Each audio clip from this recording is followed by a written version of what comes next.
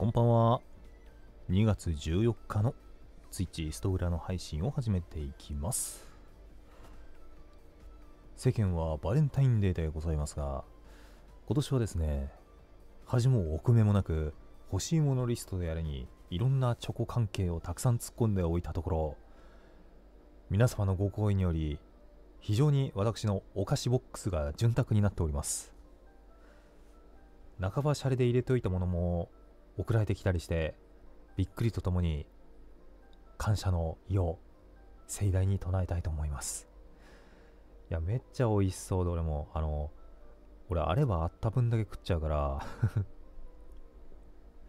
下手するとね、一食食べずにチョコやお菓子のみで過ごしてしまう、そういうタイミングもありそうだな。栄養バランスとしては良くないだろうけど、ただね、どれも美味しそうなんだよな。あとね、ワインもいただいたし、なんかバニラやチョコのフレーバーの香るワインとかそういう感じで書いてあったから、チョコ関係かなって感じで。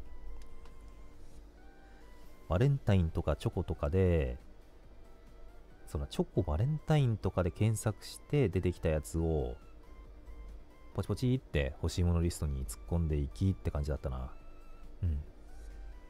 どれか来たらいいなと思ったらいっぱい来ました。ありがとうございます。さて、そんな中、ストグラの方でもバレンタインが盛んになり、まあ一つのイベントとしてね、みんなキャッキャしておりますけど、うちの方でもおチョコパンなるものを出しましてと。でね、メニュー表、こっちの動画の方はね、書き出しに時間かかるからまだ出してないんですけども、ツイートの方で出せる画像のはもう作っておりますので、パン屋8043ベーカリーさなえです。パン屋でもバレンタインメニュー出してるよ。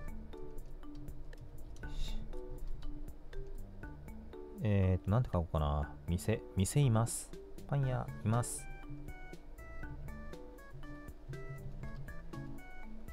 パン屋います。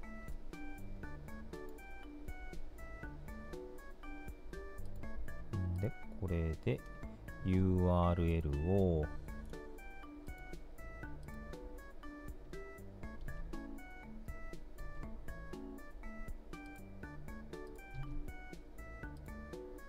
メニュー表のとおチョコパンのも出しとくか。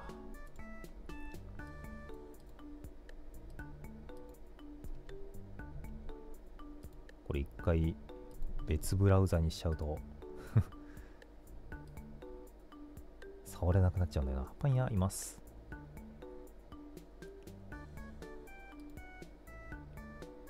よし、いいね。夢の方のツイッターみたいにさ、なんか半分で区切れることなく横並びでもちゃんとこういう風になってありがたいな。で、さっき無理やりね、載せてないメニューを載せるためにものすごい詰めた。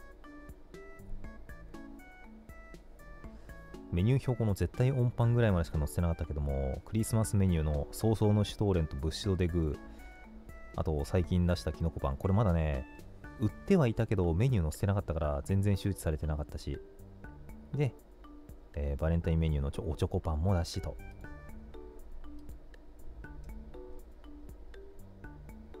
まずは1個。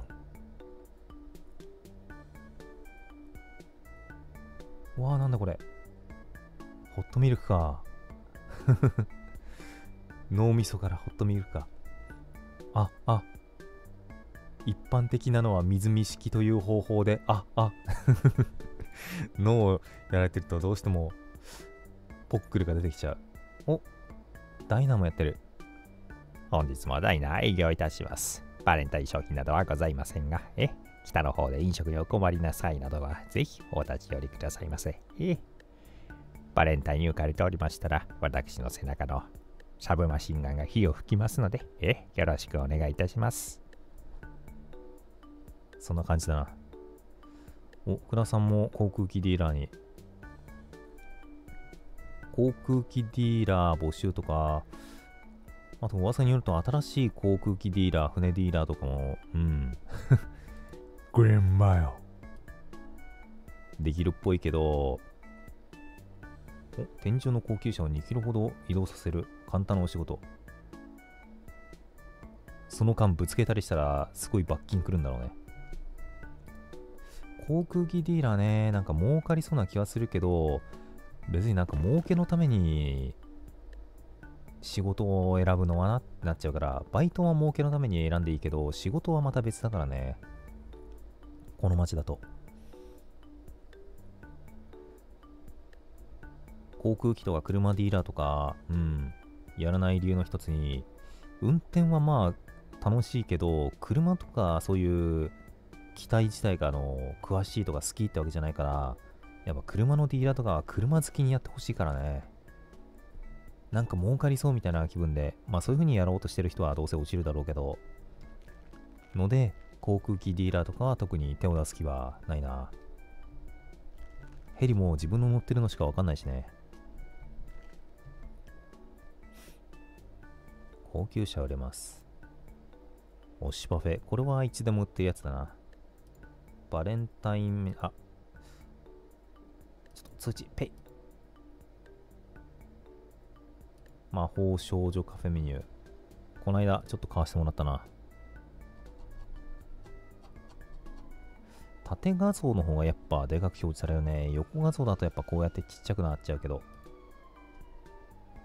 キスのチョコもらったな。海チョコ。こっちまだもらってないや。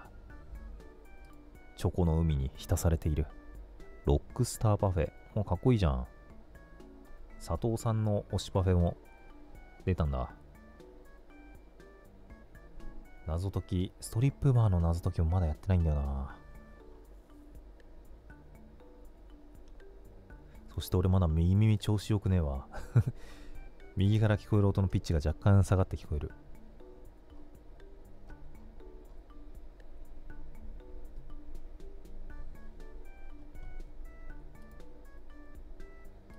ヤニクラって何？ヤンニョムチキンクラブの略だよ。そういう韓国系の食べ物好きが集まる会だ。お、すごい。ハッピーバレンタインカード。かわいい。うわー。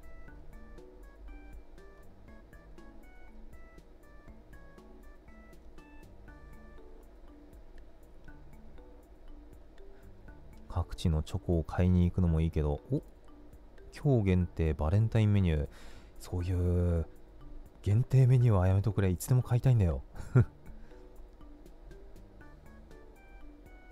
シュガープラムかっこいい。ザウルスドーナツ。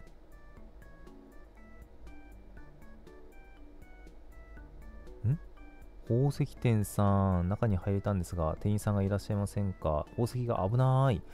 取ろうと思えば取れちゃうからな、あそこのトレーのやつ。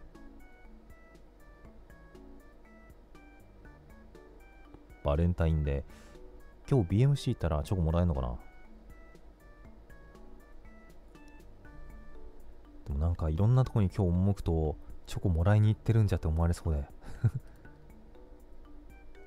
いいな。そのまま飛翔していきそうだ。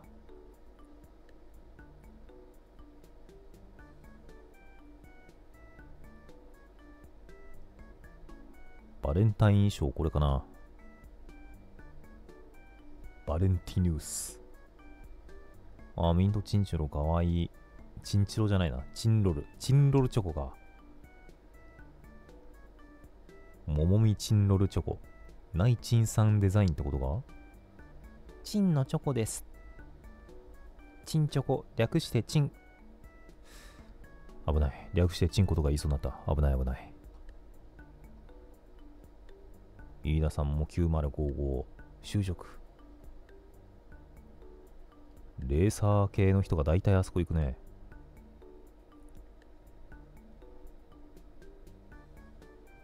今日はね、衛星外で27箇所また回ってきて、もう自販機補充は OK。で、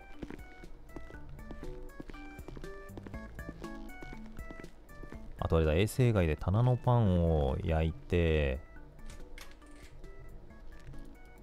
翌日以降の自販機のパン、1日分はとりあえずあるな。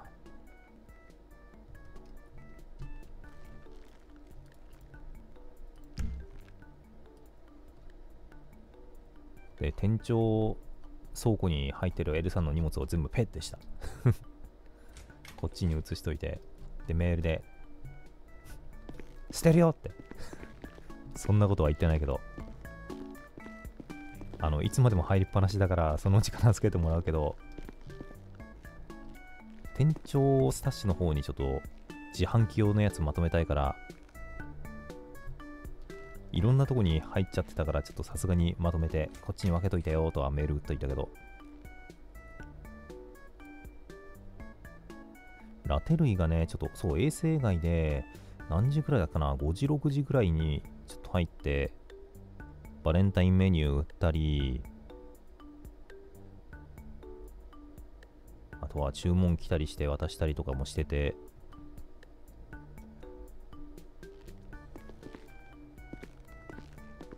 そんくらいかな。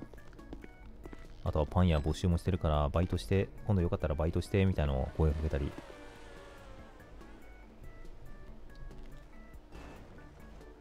ペールノエル商品すごい。ローズペタルチョコ。へえ。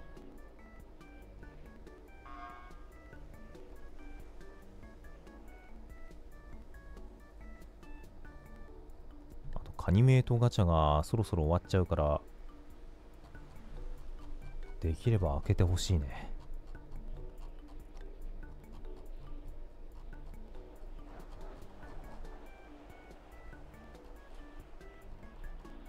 とりあえずガチャだけ買いたい。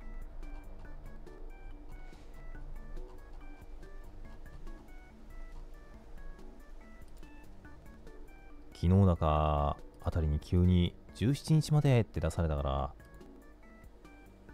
お、22時40。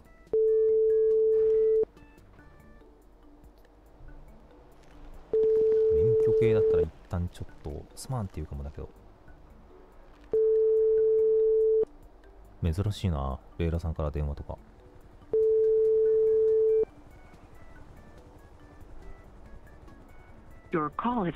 あら、出れない。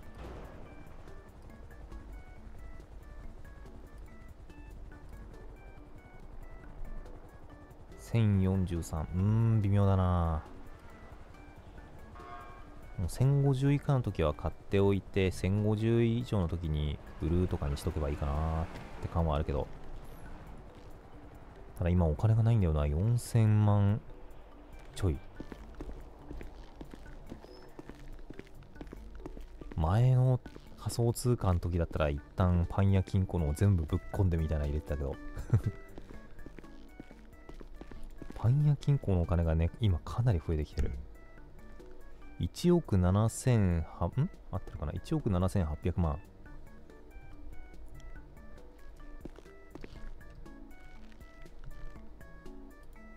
俺出金してないや。危ない危ない。ラージバケット50。ちょうど作っといてよかったわ。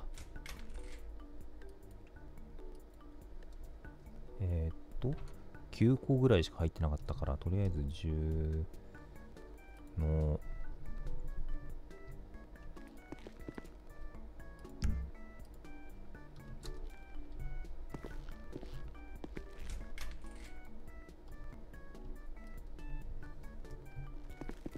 心なき用の自販機メニューの制作も大事だけど、第一はやっぱり心あり用のご飯だから、こっちがなくちゃ話にならない。そして今日も心の女神出てる。ありがてえ。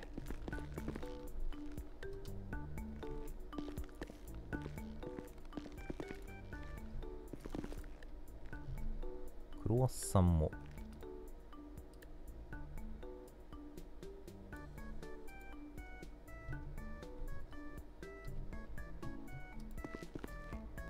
イズミンありがとう。あ、カナさんデザインなのか。チンドルチョコ。いいな。売ってくれ。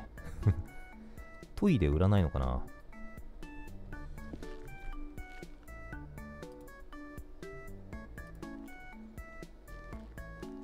ラテ類作るか、バゲット作るか、両方作るか。ラテ類が今ちょっと足りないから、お客さん来た時にすぐ提供できるように。うん。バゲット類は、後でまとめて衛生外に作ってもいいし。ストロベリーラテ、アイスカフェラテ、そのあたりを。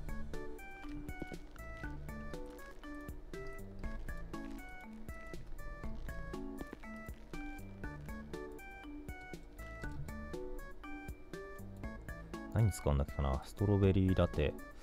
多分、このあたりでしょ。牛乳、いちご、コーヒー豆。あと、コーラとか少し入れといてもいいかなと思うけど。まあ、ちょっとぐらい入れてもバレねえだろ。で、グラスとかいるかな。みんなグラスとか使う派かな。そのまま手に注いでもなんか持って帰ってくれそうな気はするけど。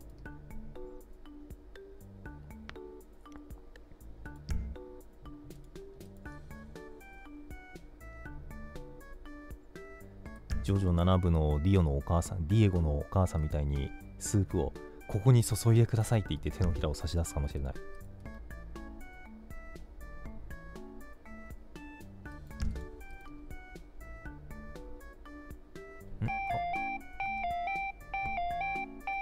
っと。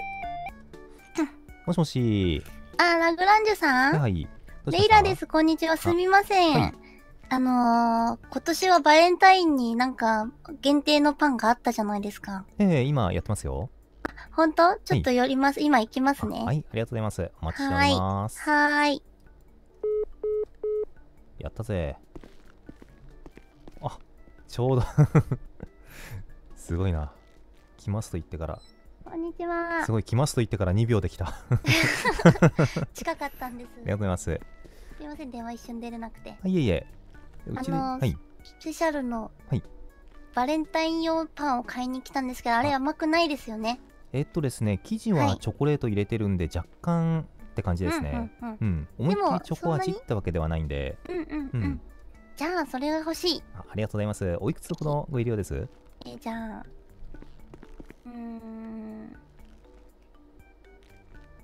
1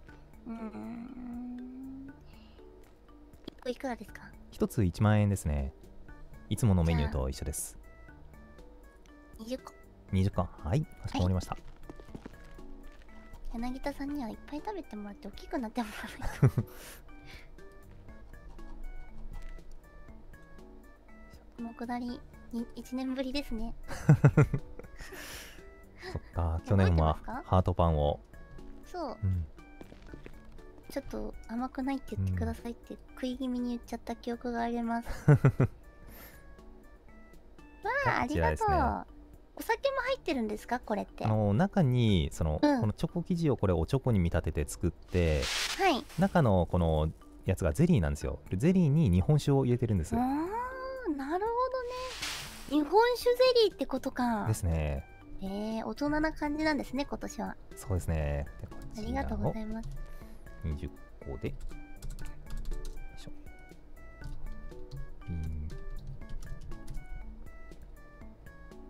はい、こちらお願いします。ありがとうございます。毎年いつもありがとう。私からもバレンタインの。ありがとうございます。手作りバナナプリンです。美味しそう。食べてください。パン屋さんさっき開いてたんだけど、やっぱ限定商品はラグランジュさんからしか買えない？そうなんですよ。オリジナル商品がこの自動レジの方では買えないんで。やっぱそうか。一回さっき来たんだけど買えなさそうだなと思って、それで電話したんですよ。そうでしたか。ちょうどさっき起きたところで。よかった、間に合って。よかったよかった。あと20分で渡してきますね。確かに。でも仮に3時ぐらいになっても、それは14日の27時ですからね。確かにそう。まだ間に合って5時までは14日です。そうですね。ありがとうございます。じゃあちょっと渡してきますね。はい、いってらっしゃい。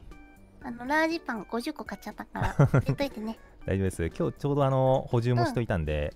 あ、ほんと？よかったよかった。ありがとうございました。ありがとうございます。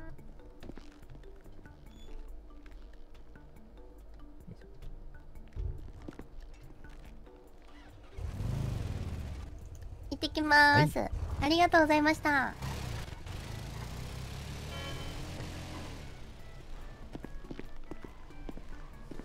ナイトブレード見覚えあるな。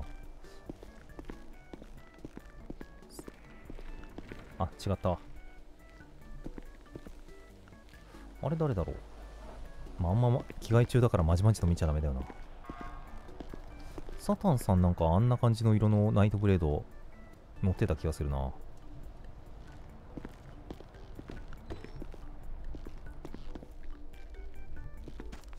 失礼。ちなみに、去年とのレイラさんとのやりとりは、覚えてません。正直覚えてないわ。そのハートパンの下りとかは、あったかもしれないけど、イメージできるほどは覚えてない。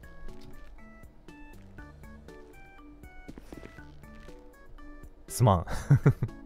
そんな正直覚えてないわ。ラテを作ります。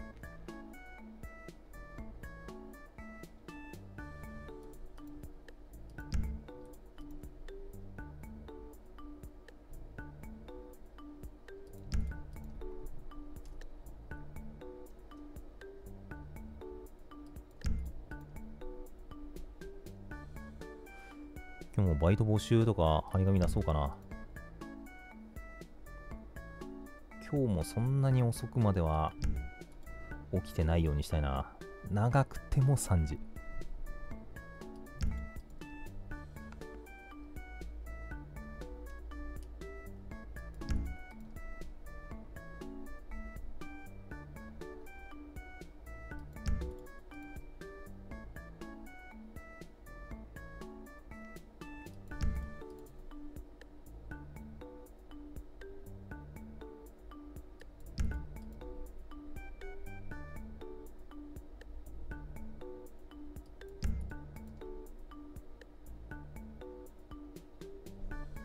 こうやって表側を見ながら作るのは気が楽だな。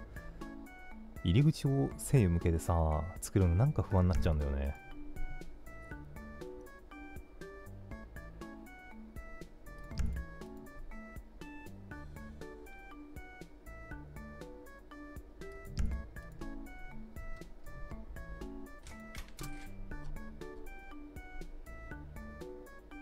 早速食べよう、バナナプディング。もぐもぐ、もぐもぐ。うまい。もぐもぐ。うまい。うまい。よもやよもやだ。もはやそれも懐かしいレベルだな。あ、ドリンクがない。どっかドリンク買いに行こうかな。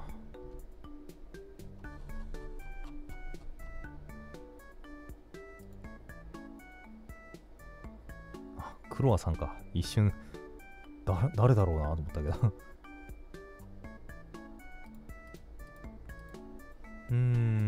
かといってなんかお店開けるのもな。パッと行ってパッと帰れるところの場所の。ストリップバーは開いてるってことかな。でも、事件対応じゃないや。なんだっけ、謎解き対応してるんだったら、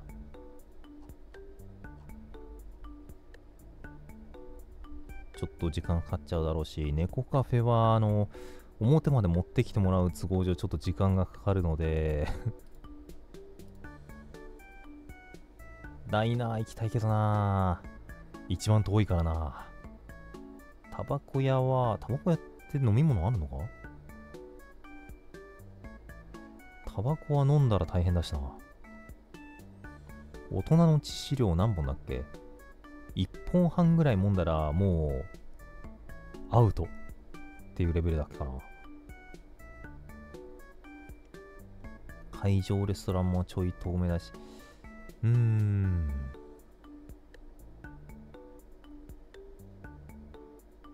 至急ウイスキーが買いたい。ウイスキー、それはバーじゃないですか、やっぱり。至急ウイスキーが入りたいです。ボヌボヌ、ウイスキーボヌボヌを作りたいのかな。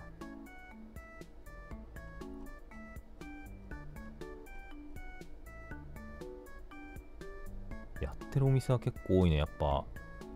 今日は限定メニューを出したいからなのか。胸肉屋は今、閉まってる。パッと行って飲み物買うんだったらどこかな。ストリップバーか。A2 カフェか。そのあたりかね。別に会場レストランも5分程度で行って帰って戻ってくれるけど、行って帰って戻るってなんだ。行って帰るだけでいいんだ。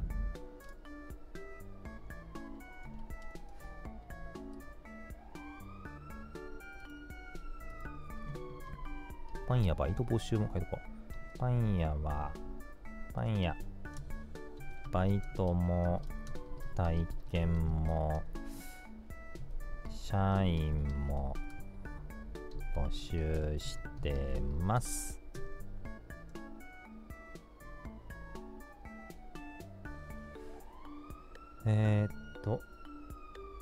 ご興味ある方、電話、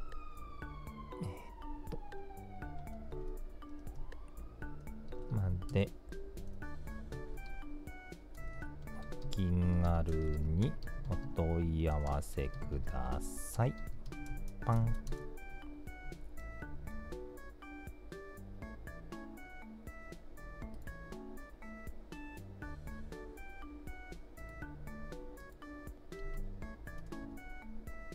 突発バイトはね、何人か来てくれたけど、ちゃんと社員が欲しいんだよ、もう少し。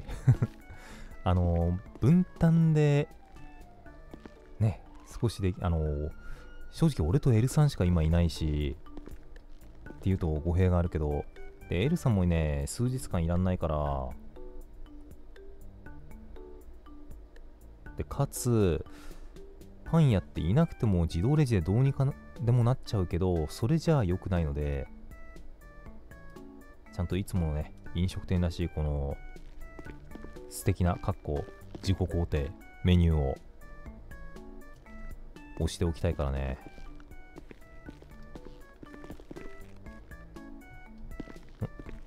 マンガス、インポスターが走り回ってるぞ。あの動き怪しいな。タスクやってる動きに見えないから、あれ怪しいですね。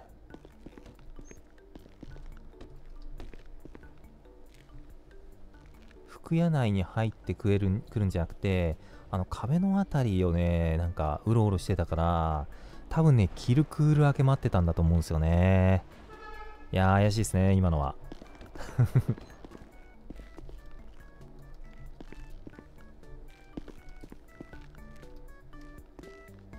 お、バキさんのバレンタインのオリジナルメニュー。なんだろう、炭酸抜きコーラチョコかな。それとも、烈海洋のブレンドした、中国茶フレーバーチョコかな。あとは、山盛りのキャベツご機嫌なチョコかな。ご機嫌なチョコ食だ。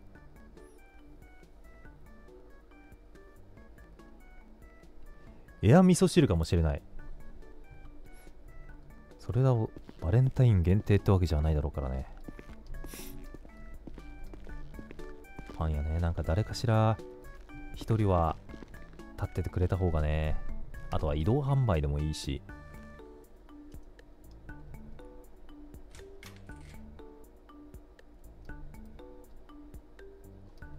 ちゃんとやってるお店がいいよな。理想はいつ行っても空いてるみたいな。うちは空いてるは空いてるけど、ちょっと違うからね。この街なんか飲食店はめっちゃ増えたけど、空いてるタイミングは空いてないタイミングってあるから、うん。だからBMC とか、あと最近上田さんの9055は頑張ってるけど、いつ行っても誰かしらいる安心感っていうのはすごい大きいから、ね、飲食店でもやっぱそれは欲しいと思うから、ただずっといるっていうのも暇にはなるけども、その過ごし方が上手な人が働いてくれてればいいんですよ。こんばんや。一人でぼーっとしてたり、衛星の人と喋ってるのが過ごし方が大丈夫というか、それが好きな人だと。無理してそれをやるのは正直この働き方に向いてないので、その働き方ができる人、苦なくできる人、そういう性質の人が働ければいいと思う、飲食店は。ちなみに俺はずーっとぼーっと待ってるのが苦手です。すぐ外に遊びに行きたくなっちゃうから。もしかして向いてないおかしいな、俺1年以上働いてんだけど、もしかして向いてないのか。でもね、この店だからこそっていうところあるんだよね。だって、とりあえず在庫作って、とりあえず開けとけば大丈夫なお店ではあるから、普通の飲食店だったらどうなってたことやら。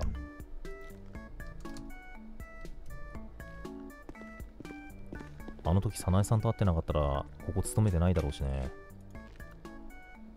あれグラス変えた？あ、変えた変えた。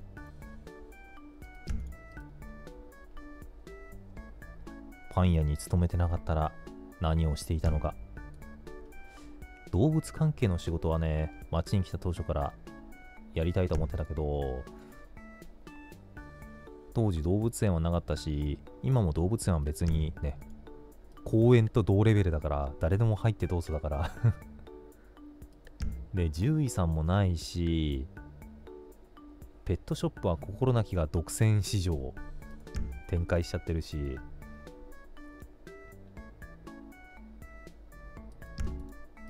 で、当時動物のいるお店が猫カフェしかなかったから、猫カフェはね、ちょっと命の危険性があるので働くことができないからな。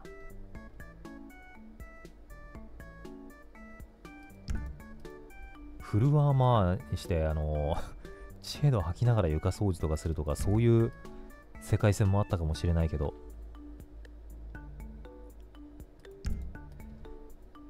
じゃあ犬カフェはどうだって言われると、今となってはパン屋勤めてしまっているし、あそこはあそこで素敵だけど、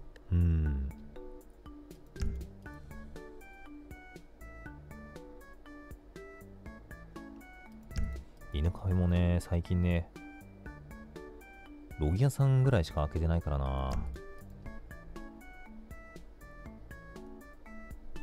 で、ロギ屋さんも3店舗回ってるし、あとは特別市民から外れて自由にね、ロスサントスをブイブイ言わせられるようになったから、引き続きストリップバー開いてます。飲み物でも買いに行きたいな。誰かバイトとか来てくれたら買いに行こう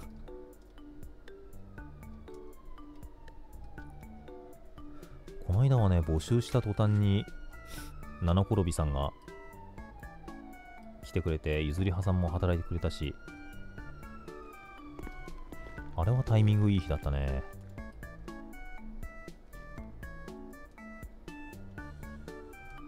グツグツに煮立ったブラックコーヒー、風味のかけらもないぜコーヒーはね、温めておけてもどんどん香りが飛んじゃうからね、あったかければいいってわけじゃないんで。夢の方でカップウォーマー使ってるんですけども、あったかさは保てるけどね、やっぱね、香りはどんどん飛んじゃうから、あったかいけど美味しくないコーヒーでしかないんだよね。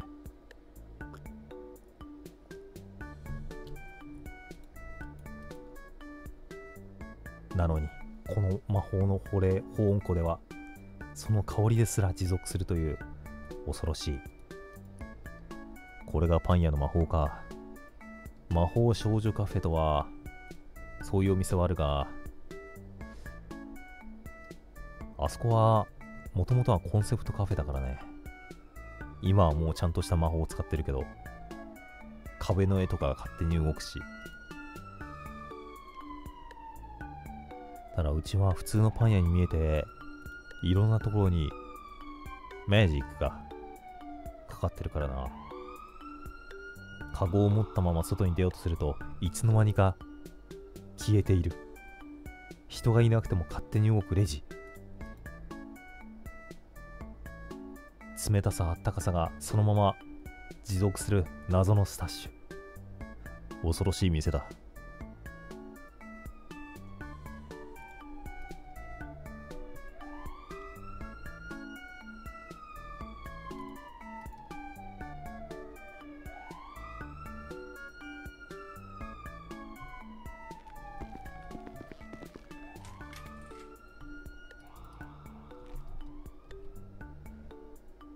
ニュース記事の更新もね、めっちゃ早くて、最近全然読み切れてないんだよね。あ、エルさんの記事だ。ハローハロー。ロスサントスの皆さん、こんにちは。先日、7010番地にバレンタインデーのデートスポットが設営されました。この機会に気になる方に声をかけるもよし、恋人との記念日としてデートをのんびりと楽しんでみるのも良いのではないでしょうか。お互いの価値観を尊重し、素敵なひとときをお過ごしください。手錠をかけて無理やりデートへ連れて行くなどは絶対おやめください。振りかなあなただけの新しい物語が始まるかもしれません。これはお前の物語だ。そんな脇つるつる片目塞がりおじさんが芯を倒すたびに同行しちゃう。勇気が出ない方は猫カフェ武蔵でチョコを用意してみるのも大きな一歩です。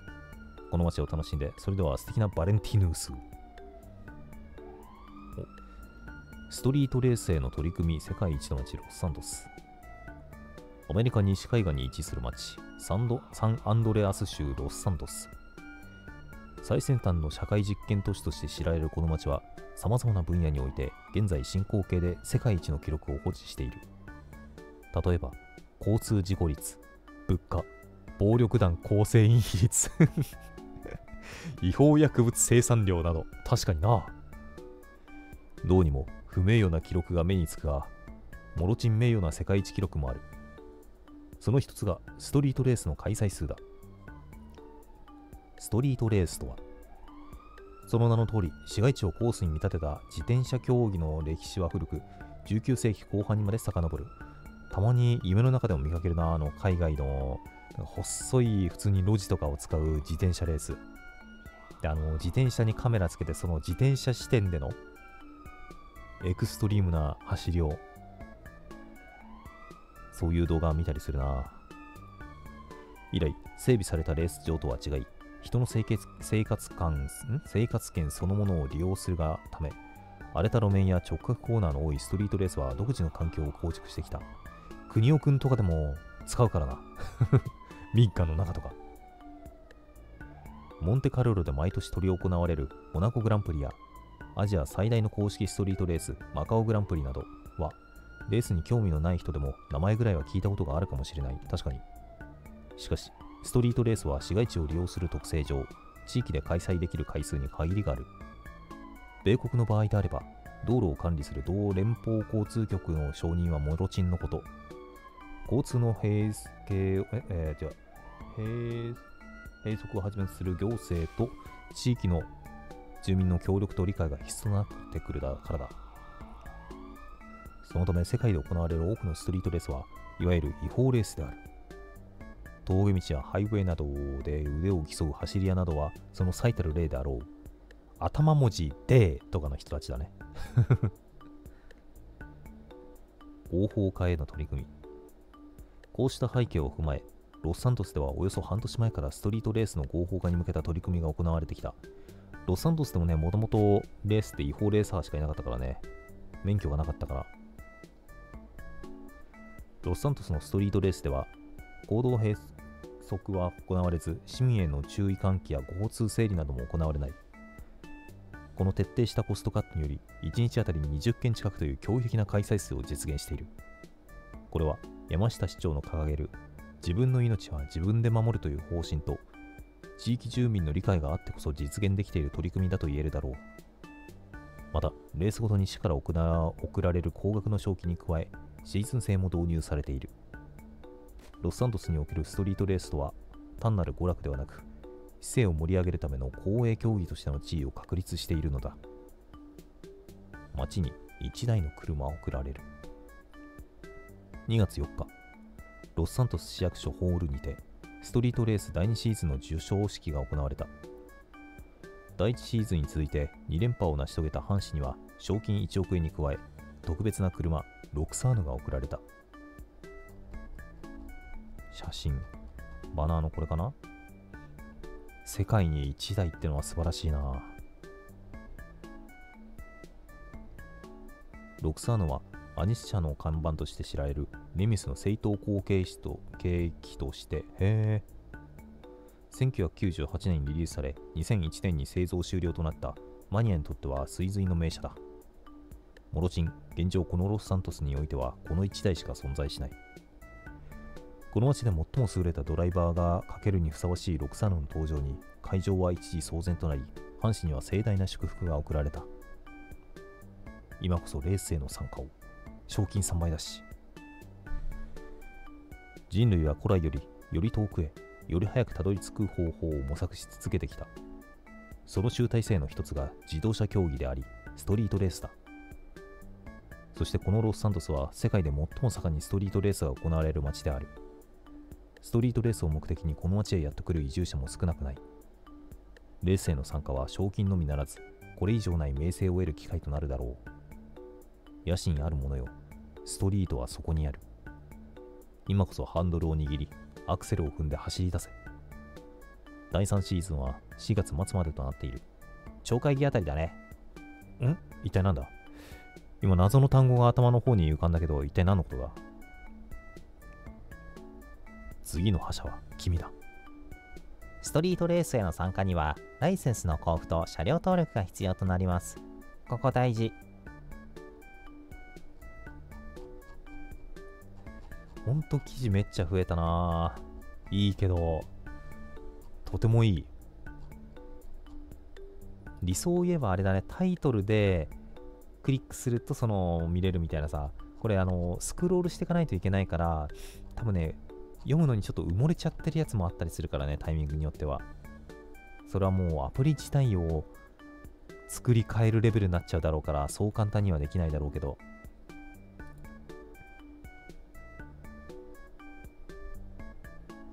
バレンタイン、こ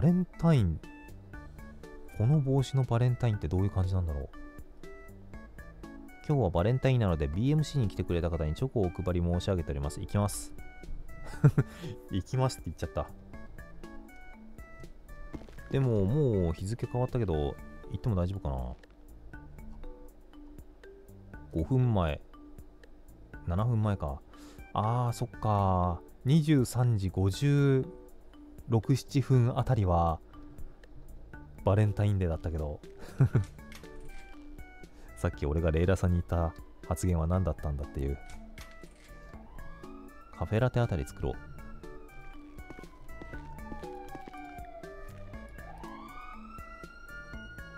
多分コーヒー豆とアイスとミルク、このあたり使っとけば多分出来上がるでしょう。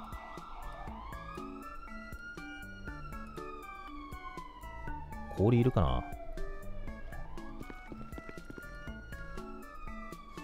どれだろうな。こんな感じのグラスの方が冷たそうだから無理やり注ごう。合ってた。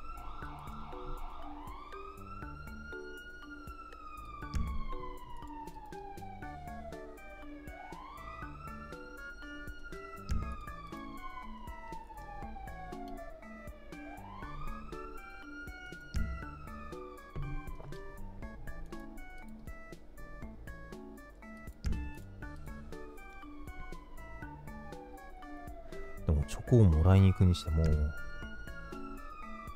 キノコに見つかる前にもらいに行かないとな。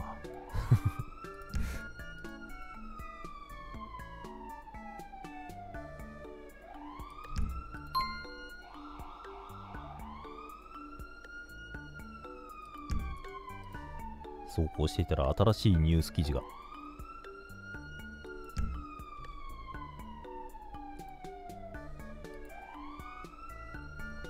五十嵐エイムダンプカーで大逃走。懐かしいなぁ。昔マクドナルドがこのダンプカー盗んでなんか街中駆け巡ってたね。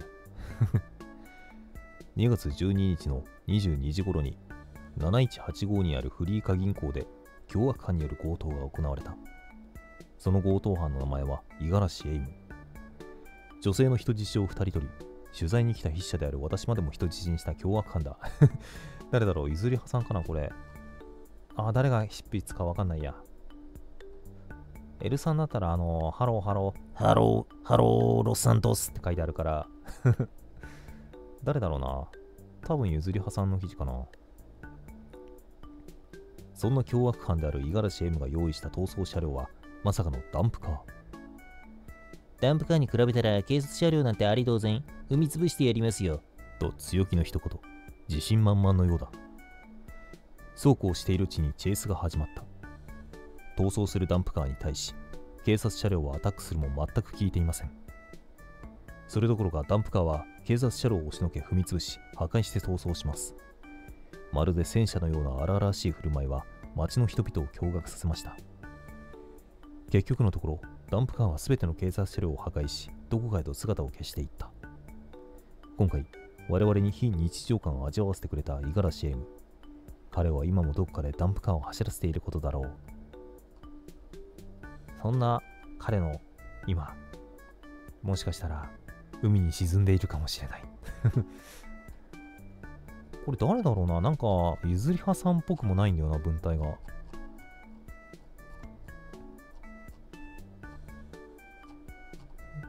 で執筆者が書いてあるから、もしかしたら新しい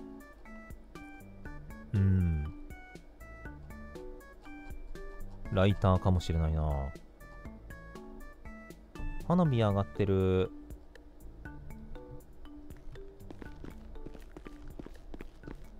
バレンタイン花火でも上がってんのかな。どこら辺だろう。レイオンあたりとかだったらこっから見えるだろうけど。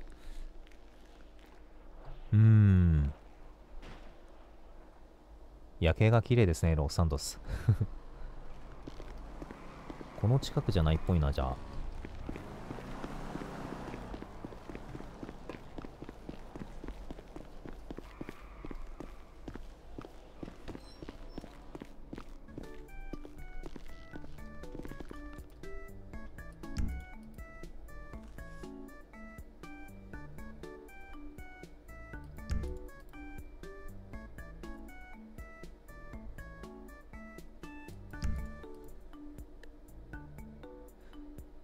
BMC にあげころさんもいるんだったら、マレ肉屋のドリンクを買いに行くって名目でこっそりまあ別にそんなことしなくても普通に行けるけど、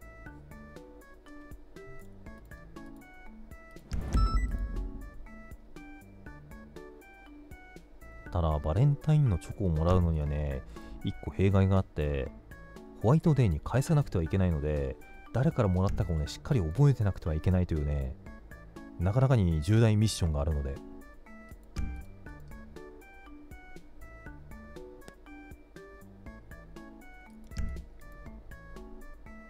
そういう意味ではね、もらいすぎると後が大変という説もある。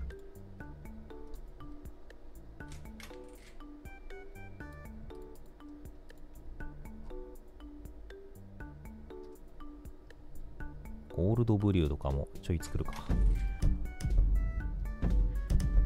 なんだこの歪み。多分作るのは、一緒のメニューだ。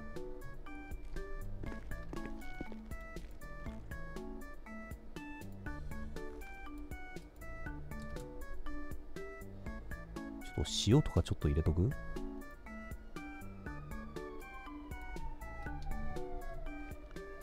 ここで塩を一つまみ。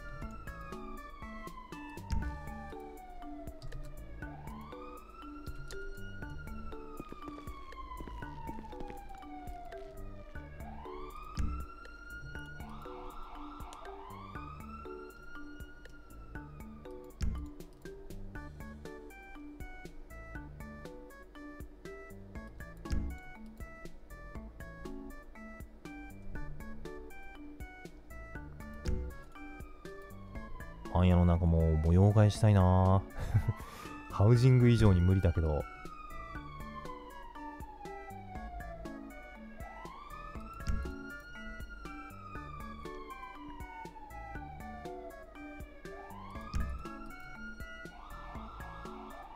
スプレーでちょっと彩るぐらいしかできないからね。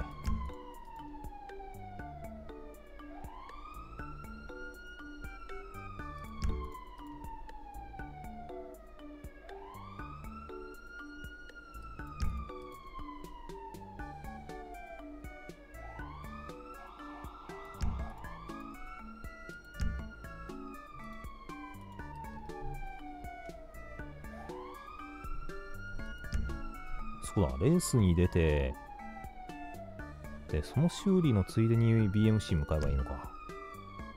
ありだな。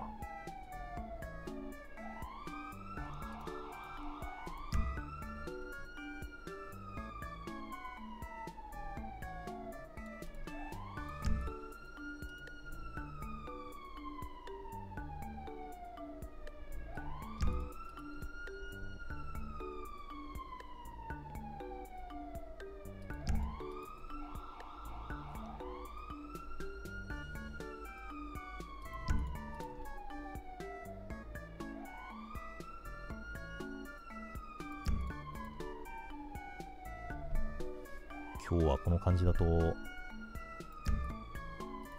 バイトの応募もないかな。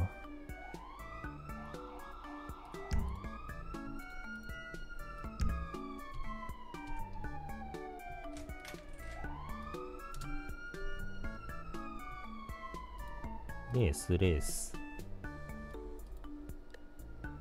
0時20分、これはバイクか。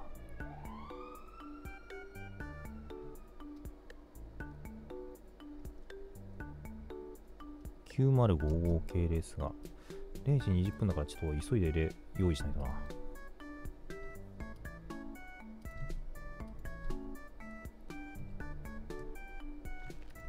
俺のサイクロン号の様子が次第だな。それが修理必要だったらちょっと間に合わないだろうし。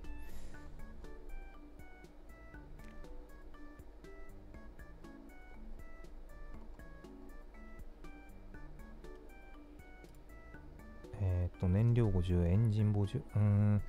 なんとかなりそうな気がするな。ここにはちょっと開きます。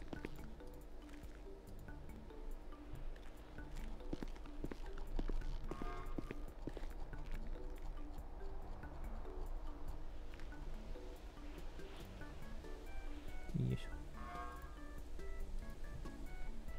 ょ。いや。ちょっと開けます。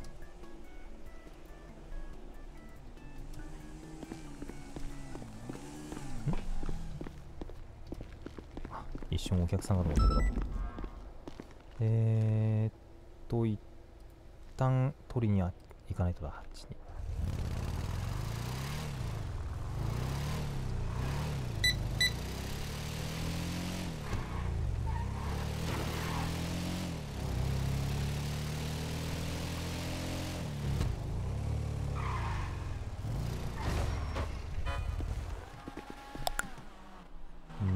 で、あれこっちにしまってないな、俺。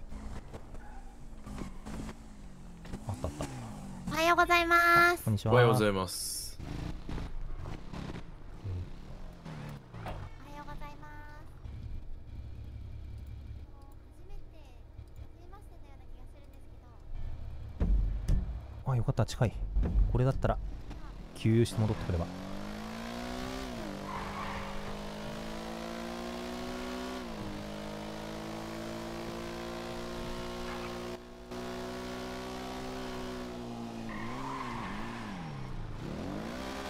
まずいよ、これ。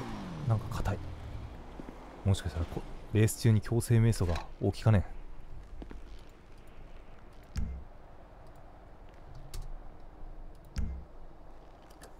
よしよし、これなら間に合うし、ちょっと飲み物を、どうしようかな。店から取ってこようかな。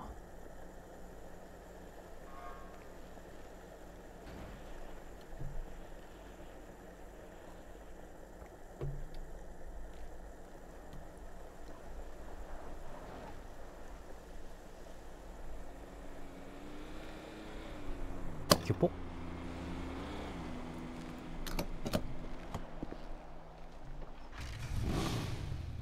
飲み物、あ、よかったよかった、あるある。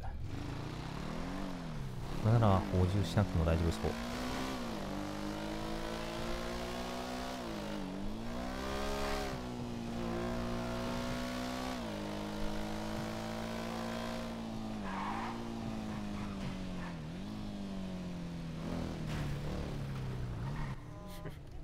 言いたいだけやって。言いたいだけやほんま。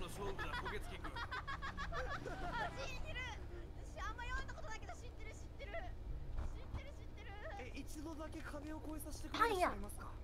あ、にがりさん、こんばんは。どうしたの今日は、そんな文化祭の時みたいな格好して。文化祭気分味わおうと思ってね。はい、ともちょこ、私ね。ちょっと降りて。はい、ともちょこ。わあ、かわいい、すごい。はい。そう、これをみんなに配ろうと思ったけど寝坊しちゃったんだ。ああ、俺もあげる猫カフェのやつだけど。かわいい、ありがとう。すごいこれ。うん、本命じゃないですか。あ、いや、これは友チョコのやつ。うちのパン屋はパン屋で、うん、オリジナルメニューも出してるけど、マジでこっちをまだ配りきれてなくて。なるほどね。筆子さん、ともちょこ。はい、どうぞ。私もニカリさんに渡したい。ありがとう。俺も筆子さんにこちらどうぞ。嬉しい。会場レストランのやつです。かわいい。ミニチョコです。かわいい。ありがとうございます。いつも。こちらこそいつもありがとうだよ。ラグランジュさんにも渡したい。ありがとうございます。優しい。そう、うちのねバレンタインパンもあるんですけど、ちょっと今手持ちがなくて、代わりに今猫カフェで買った友チョコをありがとうございます。ポケットの方に突っ込んでおきました。じゃあこれにしよう。なんかおしゃれだから。ラグジュアリー感があるから。ラグジュアリー感。はい。おお、ガトーショコラ、猫カフェの近藤さんのやつそうね。ですそうです。ありがとうございます。ありがとうございます。いつも優しくしてくださって、今後ともよろしくお願いします。ぜひぜひ、ありがとうございます。いやー、どうですか今日はパンの売れ行きは。まあぼちぼちですね。早い時間にちょっと起きて、でうちもバレンタインメニュー本当は出すつもりなかったんですけど、急遽昨日登録して、昨日の3時瞑想後から出し始めた感じですね。ああ、おチョコパンっていうのを出しました。おチョコパンですよね。はい、私それとそれもらったかな。ハートのパンをいただきましたよ。ああ、そうですね。ハートパンもこの時期にもぴったりですし、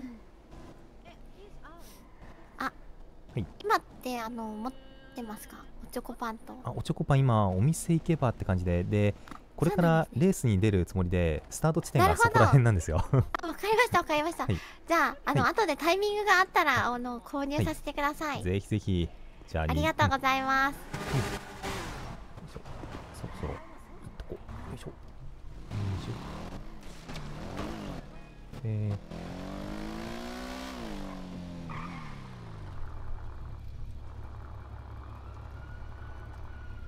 いや、もしかして一人？なんで俺がレース出ようと頑張ろうする大体一人なんだ。賞金は美味しいけどさ、バックアレイ、路地裏レーサーとか結構なんか大変だった記憶があるな。最近なんか走ったような気がする。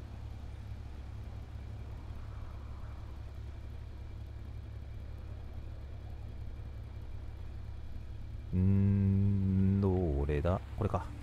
トラック情報で。ここスタートで向きこっち。いない。参加者がいない。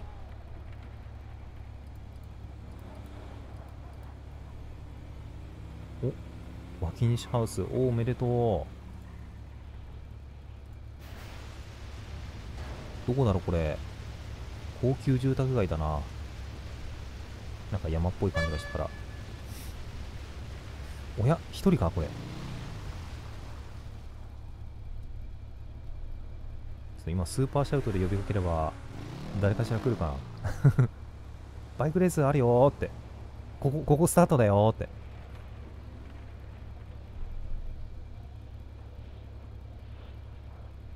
200ポイント。スプリントだけど200ポイントって不思議な。しかしあと20秒だからさすがに難しいが。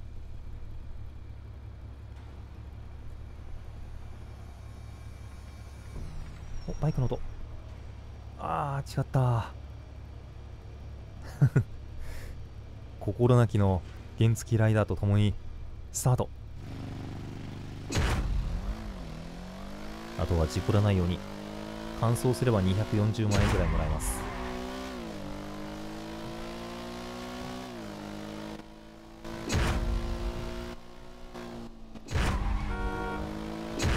一人だとまるで無音だぜ。なんかレース中ちょっと気分の上がる音楽をかけながら走るっていうのもありだね。ミュージックアプリとかそういうのに入ってないかな。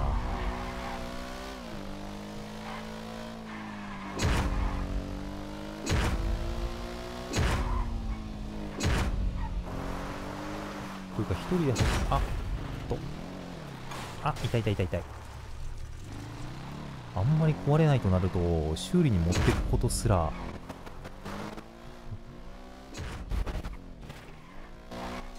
かといって無理やり壊すわけにもいかないし、もともと 80% ぐらいではあったから、まあ修理に持ってってもあるか。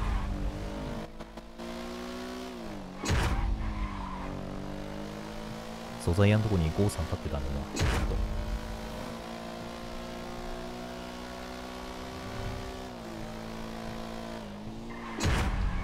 危ない。痛い。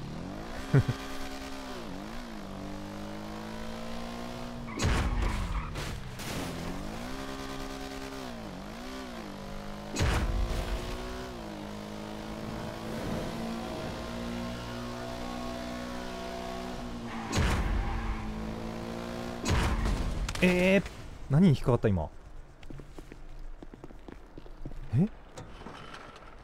この縁石のところ何もないとこでこけたんだけど、びっくりした。ど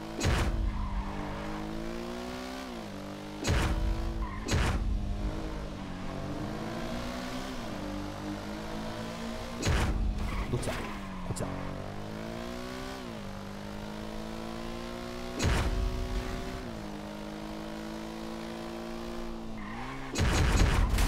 ここをぶち破って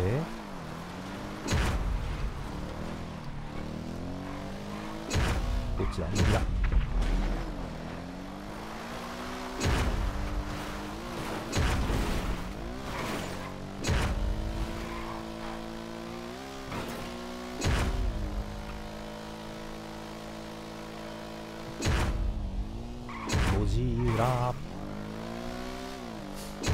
路地裏でゴミ箱見かけるとつい開けたくなっちゃうな。布くれって。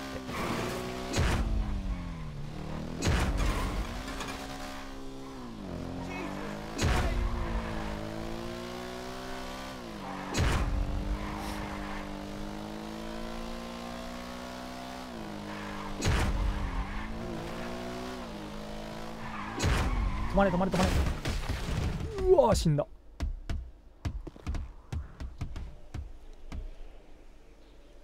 現場蘇生っていくらだっけ。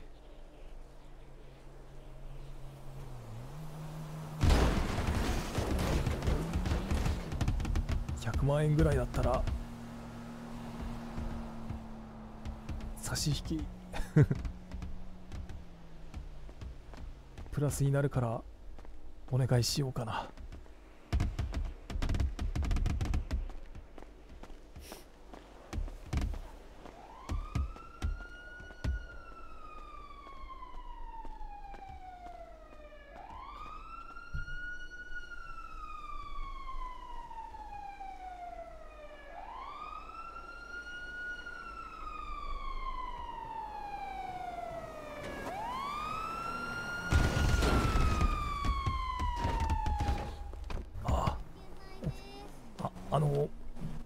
現場蘇生っておいくらでしたっけ。現場蘇生200万円です。なるほど、どうしようかな。はい。レース中なんでどうしようかな。そうなんですか、どうしますか。そっかですか。現場ではい、了解です。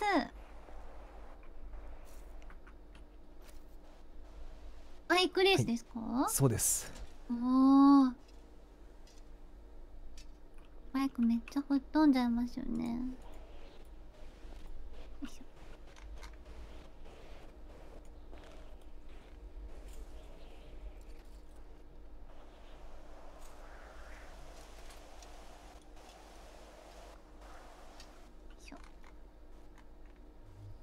ちょっとです。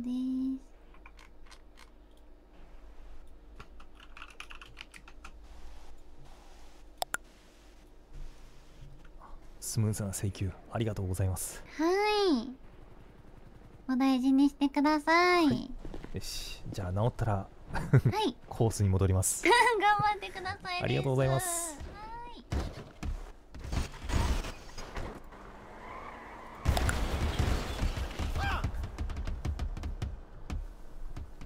あの心なきからすごく分かりやすい F ワードが出たね。いやー、あの滑って止まれない感じのぶつかり方でまさかダウンまで行くとは。坂道だったからか。予想以上に滑った。ブレーキガン踏みだったんだけどね。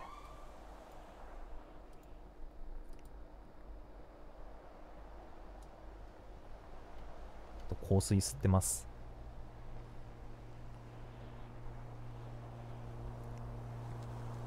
一人レースだからできるこの暴挙。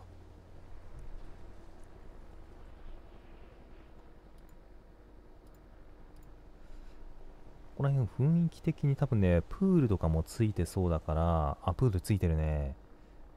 どこ番地だろ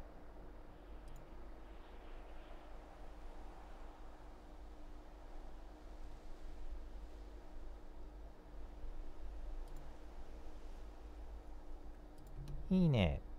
なんかいいねできないな。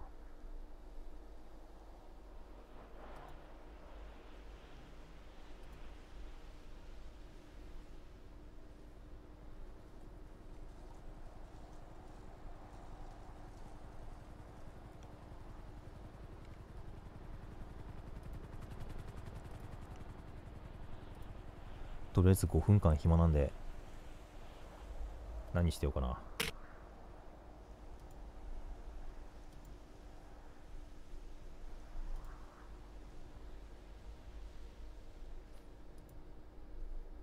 インスタ使ってるのが芝さんとナイチンさんぐらいしかいね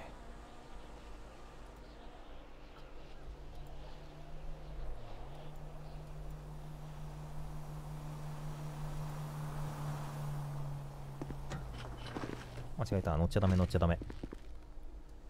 いろいろ折れてるんだから、人体とか全部切れてるんだからもうアキレス腱とかもう遠くの体にフライアウェイしてるんだからダメだよ運転者。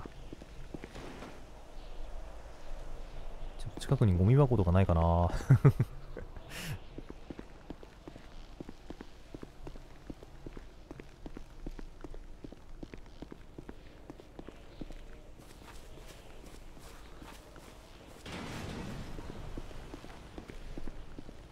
ゴミ箱あった。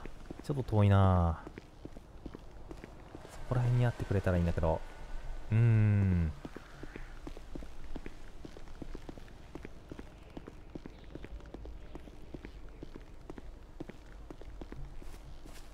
これね、上りはまだ大丈夫なんですけど、足を怪我した時ね、下りがほんと怖いからね。下りの階段とかすごい大変だぞまるで魂の方が経験したかのような発言だ。お、近くにバスケゴールがある。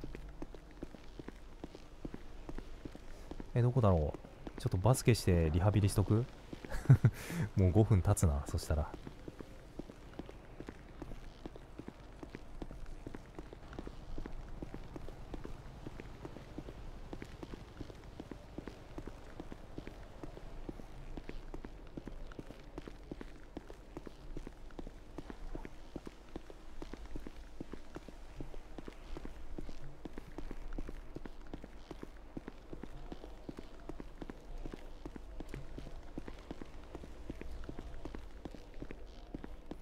ポラリスエットを飲んでタイヤサッカーして遊んだよ。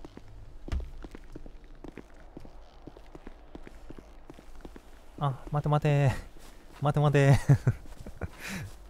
タイヤが、タイヤ待って。あーもう追いつけない。裸足の弦かなんかでこういうシーンなかったっけ。棒でタイヤのホイールみたいなのをコロコロコロって転がして、兵士さんが鉄不足だからこれもらっとくよって言ってもらってかれちゃうシーン。よ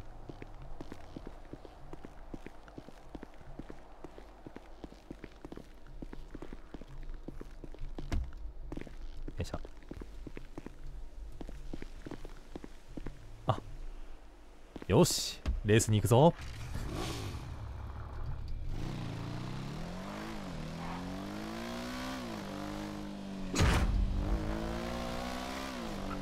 でもう一回ダウンしてプラマイ結局のところっていうとても悲しいことなんですが、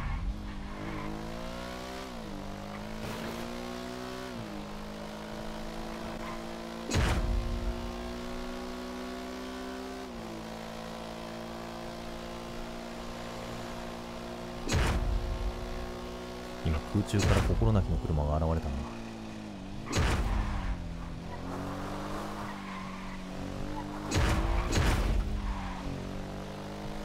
西のハウスを探せ。多分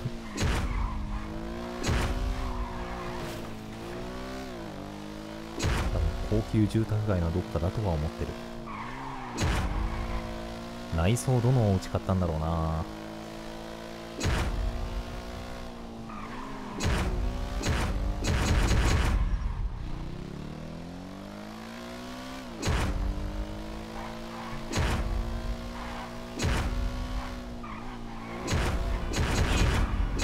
どこだどっち下多分下。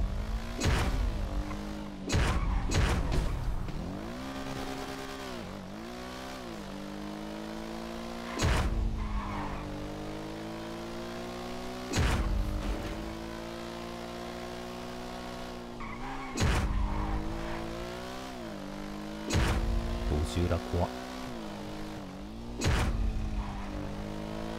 この路地裏から飛び出した時に他の車とごっつんこみたいな可能性もあるからね。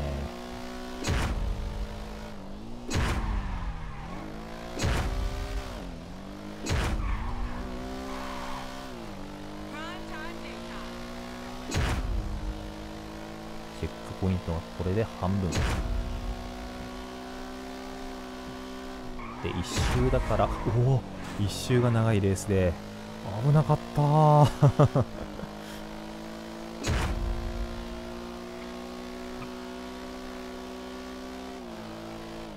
速ぶつかりそうだったもんな。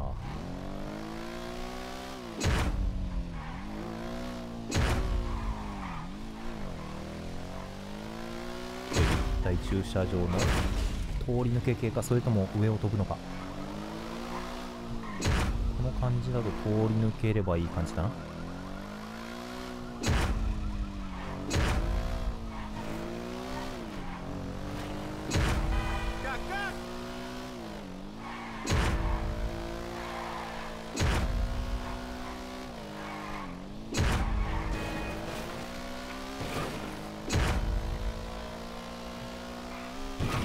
跳ねた、危ない。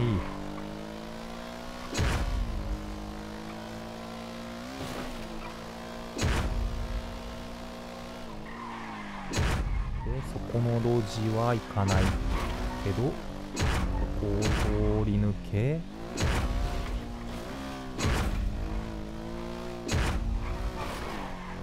ペールノエル付近かな、この辺り。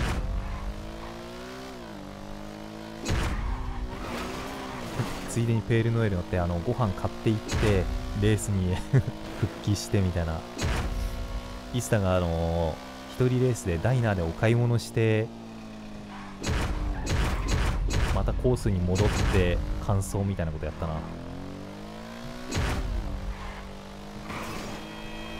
本当に買い物してってもよかったな今。痛い。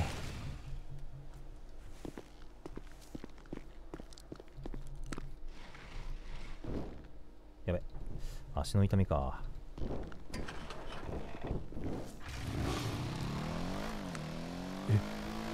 危ない、今障害物浮いてたな。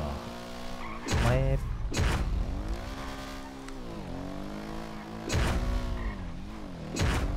ここは猫カフェ付近かな。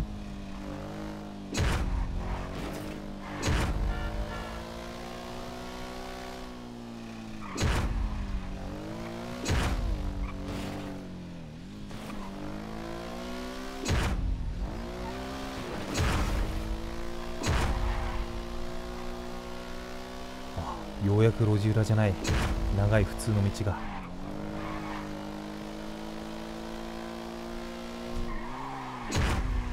なんだ迷走するな。ああよかった。まずいぞこれ。下手すると場所によっては強制迷走入るかもしれない。どこだ。ここを割れてこっちね。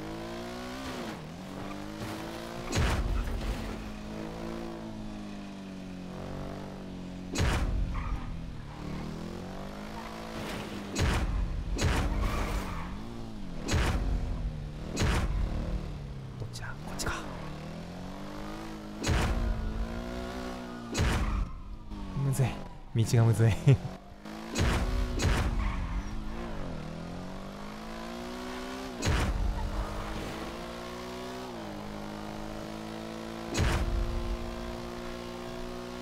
許センター脇から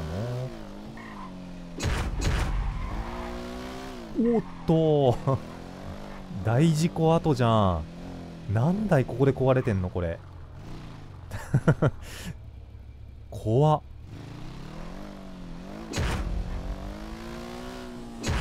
大炎上跡じゃないか。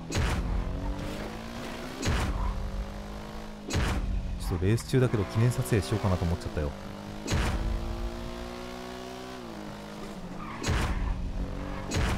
どっちだ。ここ曲がるのか。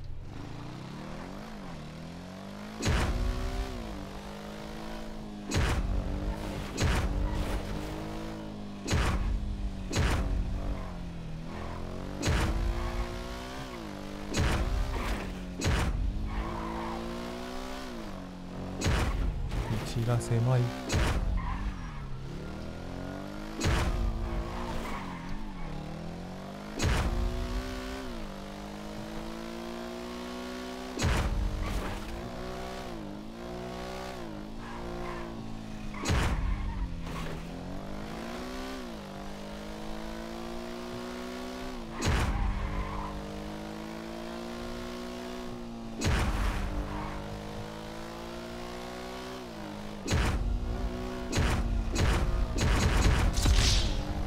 あ、終わった。248万円だから48万円儲けだけど、この後車を修理に行くとなると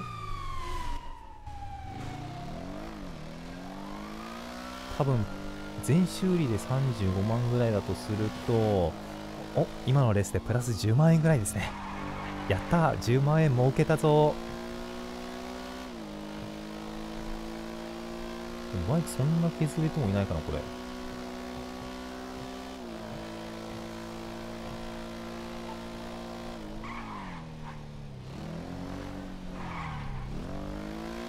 あ、てか右足痛い痛いしてるから、これちょっと直しに行こ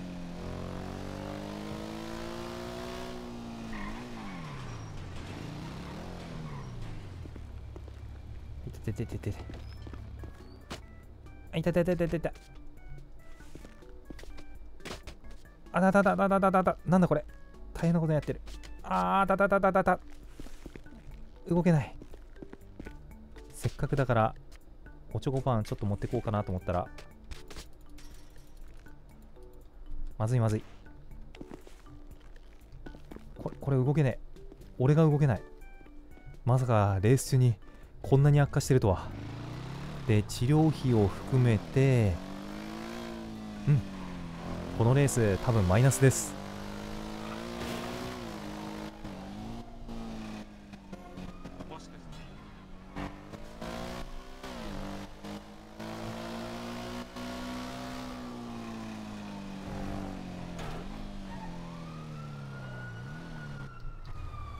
よいしょ。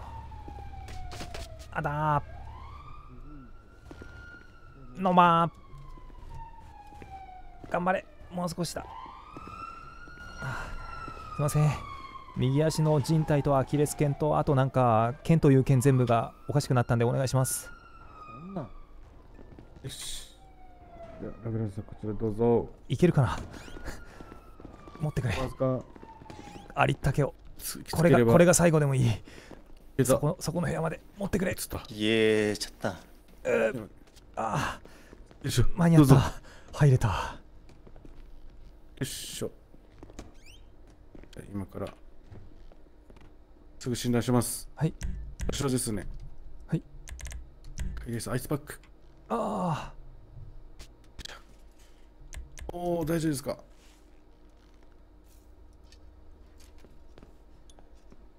大丈夫かな。あ、いけましたかね。あ、治りました。よし、じゃああと回復キットですね。診断して。多分これで、体力も 100% なったので大丈夫ですね。ありがとうございます。はい、じゃああと治療品の方ですね。怪我治療です。はい、請求しました。ありがとうございます。何で怪我されたんですか？あ、レース中こけちゃって。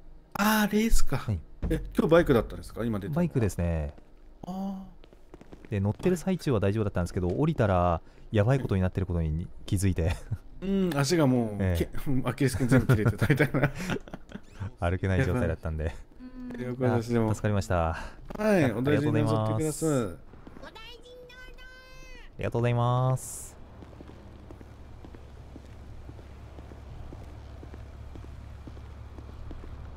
よいしょ。どうしようかな、バイクこっち修理で。まあせっかくだから、あ、そうだ。アプリで見れば、これの状態がわかるから、あ、そんな壊れてもいないな。じゃあ修理に持ってくまでもないな。俺の体はボロボロになったけど。でもちょっと修理する口実の、なんか、いい感じに壊れた車ないかな。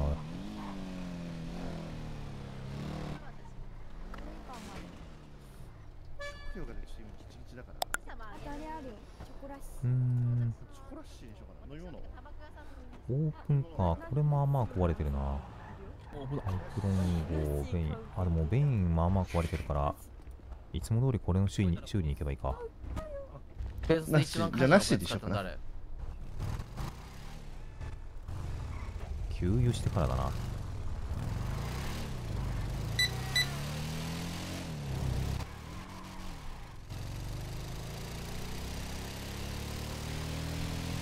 なんならオフロードとかああいう速いやつより乗り慣れたこれの方がレースに向いてるかもしれないな、俺は。曲がり方の感覚とかこっちすごい慣れてるし。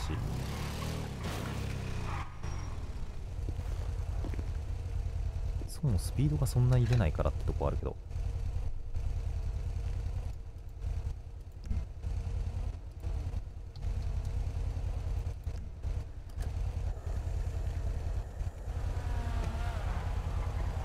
崩しろくんだ。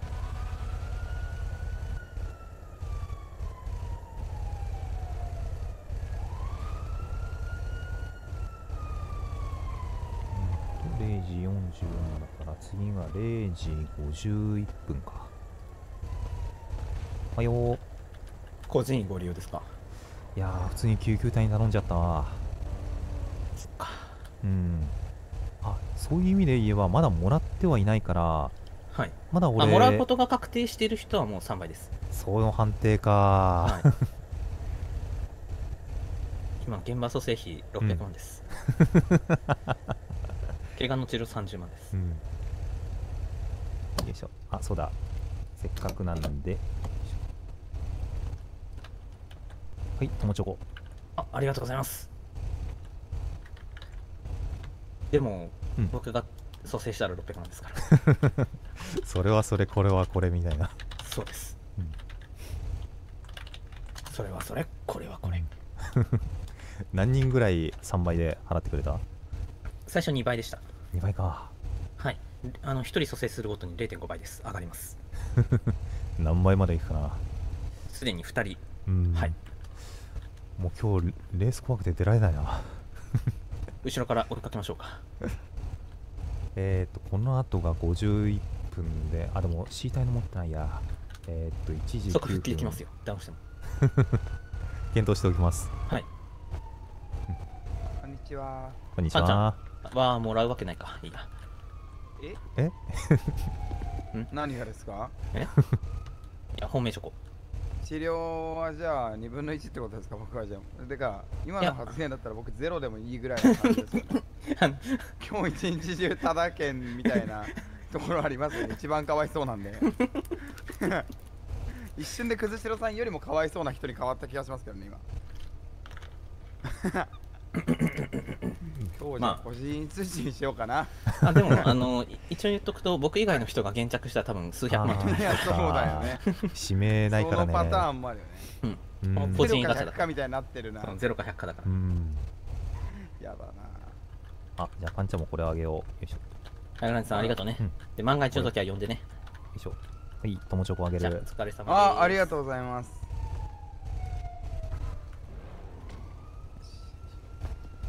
パン屋さんはこれ自販機ってやってるんですか？自販機やってますよ。今日も27箇所回ってきました。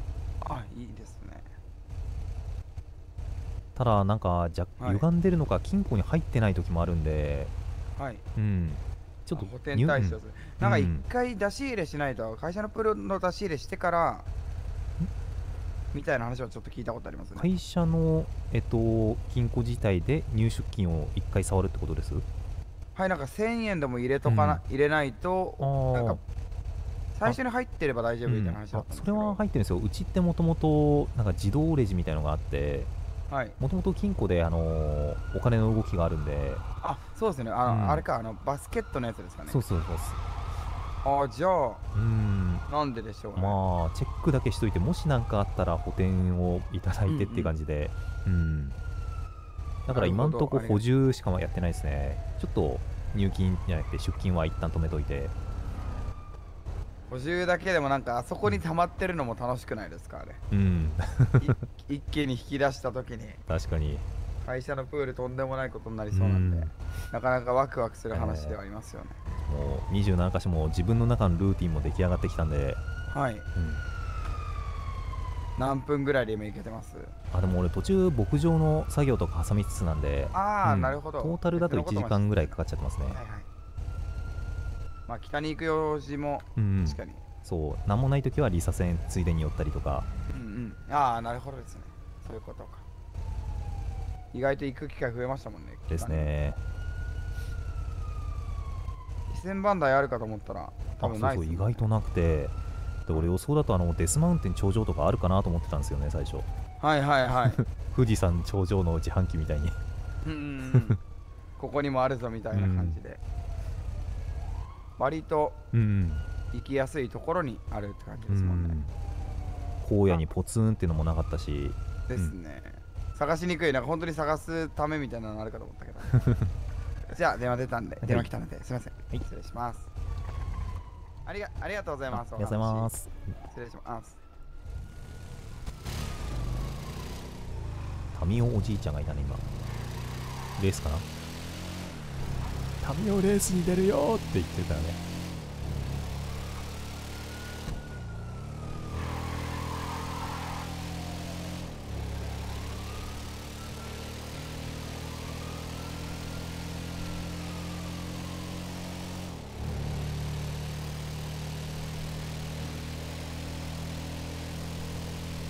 男性から女性の贈り物やチョコ渡しは、何もおかしくはないぞ。もともと女性から男性限定というなんか日本の通例が、あれ自体がなんかなぜかねじ曲がった通例になってたからね。もともとはなんだっけ、メッセージカードだかお花だかなんか送る方が最初にあったんだったかな。よいしょ。よ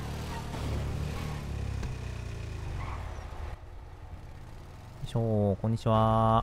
よいしょ。いらっしゃい。チョコお願いします。じゃなくて修理お願いします。チョコセミリに来た。いや、まるでチョコをもらうためにわざと壊して修理にお願いしに来たかのように思われちゃうじゃないか。ありがとうございます。どうぞです。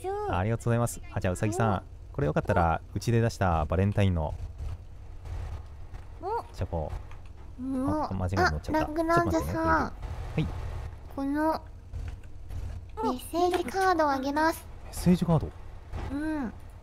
ルルちゃんが書いてくれました。わあ、めっちゃ可愛い。あとギリチョコあげます。あざーす。じゃあ西野さんにもこれを。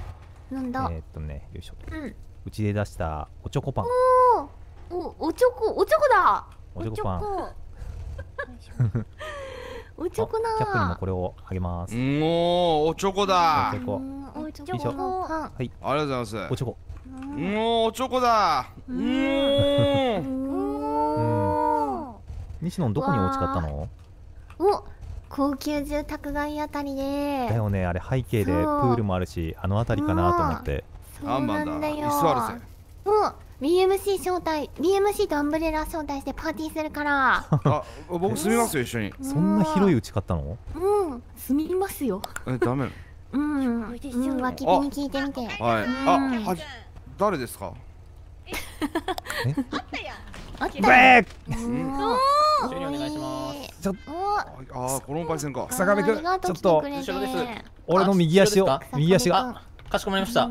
ラグランジュさん、もう本命チョコもらえるの確定なんで3枚ですよ。なんだその自分で引いておいて請求まで俺に渡す。お願いします。今僕に引かれました。そうだよ。しまってこよう。僕の目線なんか全然違うところで吹っ飛んで。そう、いわゆる同期ずれってやつなんだろうけど。なるほど。こっち目線だとそういう事情があったなら、まあこれは無料で。はい。びっくりした。僕もびっくりしました。はい、大丈夫です。ありがとう。なんとか土曜日持っていくって感じですね。ちょっと言っとこう。帝国軍。なんだいこのステッカー。これ皇帝の。皇帝の。へえ。いらっしゃいませ。あ、びっくりした。なんか羊の鳴き声かなと思ったら心泣きの声だった。ウェーヘーって言うから、動物と思ったら。あ、皆さんだ。花さんこんにちは。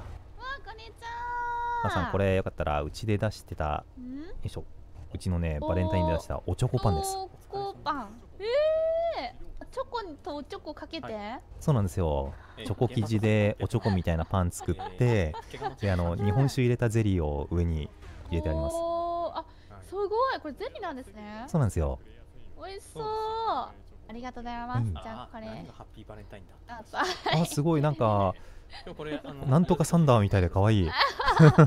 ギリチョコです。オブリガ鳥チョコレート。ギリチョコってことなのかな。なるほど。BMC のあれもらいました？ルルさんのステッカーっていうかフライヤーのあれですか？そうです。いただきました。めっちゃ可愛い。ルルちゃんが書いてくれたやつです。可愛いですよね。めちゃくちゃ気に入ってます。いいですね。じゃあこれはいいか渡さなくてかぶっちゃいますからね。はい、ありがとうございます。違った。お願いします。悪い子やっていません。ギガさんこんにちは。そうですか。そうですよ。どうもこんにちは、ラグランジュさん。ギガさんよかったらこちらを。よいしょ。生まれた。生まれた。誰だ。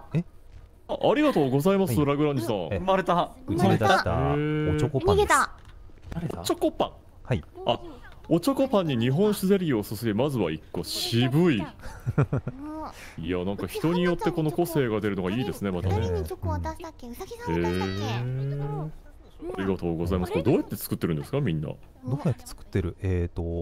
花ちゃんにまだ渡これにしてないか。関してはあれですね、いわゆる夢の中で作って写真を撮って。そうですか。ギーパイじゃん、ギーパイ。うっす。どうもキャップさん、ハッピーバレンタイン。ハッピーバレンタイン。ルール世界いい。ダンシングムーンライブ好きですね、あなたハマってますね。正直そうね、ちょっと危ないですね。私の中のゴーストがささやいてるのよ、ずっと。ゴーストが。調査と呼んでくれ。電子トラックですから、あれ本当吸いすぎるとやばいですよ、本当に離れなくなります、頭から。色相。おっす。おはようございます。どうした？テンション低いぞ。ですか？ジェフパイス。ジェフさん。チョコレート工場の人な。なるほど。めちゃくちゃ声低いです。大丈夫ですか？どうも。完全に理解した。チョコレート工場そういうことか。テンションがチャーリーじゃないで全然。もっとちょっとお調子者な感じで。バレンタインにいじめられた過去でもあんのかな。なのにコスプレはしてるっていう。確かに。危ない。うわー、削れてる危ない。大丈夫かな？渡そうと思ったら食べちゃいました。あれ？ハッピーバレンタイン。あ、ラーメンチョコだ。バレンタイン。ラーメンチョコこれどっからいいんですか？これ確か結構なお値段するやつじゃないですか？いいんですか？そうなんだ。ありがとうございます。あ、じゃあ、食べないと減らない。特集。刑事課。特殊刑事課。そのまんまじゃねえか。あ、ジフリさん。何してんの？今ちょっと待ってください。大型。よいしょ。おつ。どういった？うちのパン屋のバレンタインものもああ、サツ何やった？ポケットに忍ばせておきました。ゼロ。まだ。やってないんだ。バレンタインで浮かれてるらしいからな。誰が？サツが。ああ、そうなんだ。サツが？なんかメキーラが交換留学で警察来てるらしくて。らしいね。ボイラとペア組んでるらしい。ありがとう。ギリチョコ。あら、直った？ありがとう。渡したいものあるんですよ。ちょっといいですか？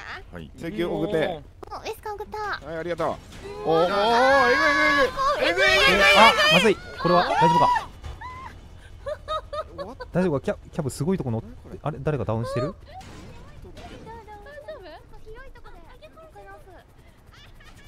なんてことだ、揚げ物さんが巻きそうになっていた。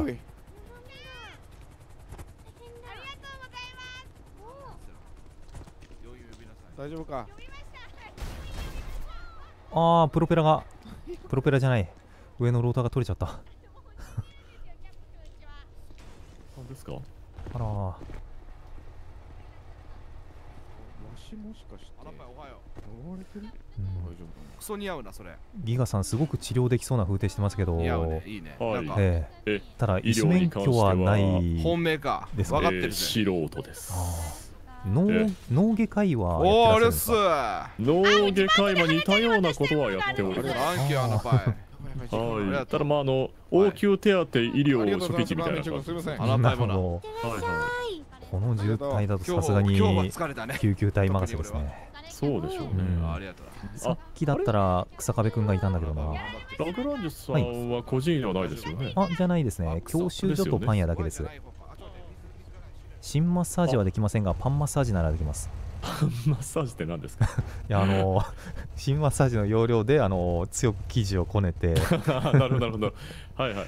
でもあれですよね、最近揚げころさんが教習所にお姉さんに受かったと聞きましたよ。後輩になったんですね、あなたの。まあとはいえ教習所員ってなんか個人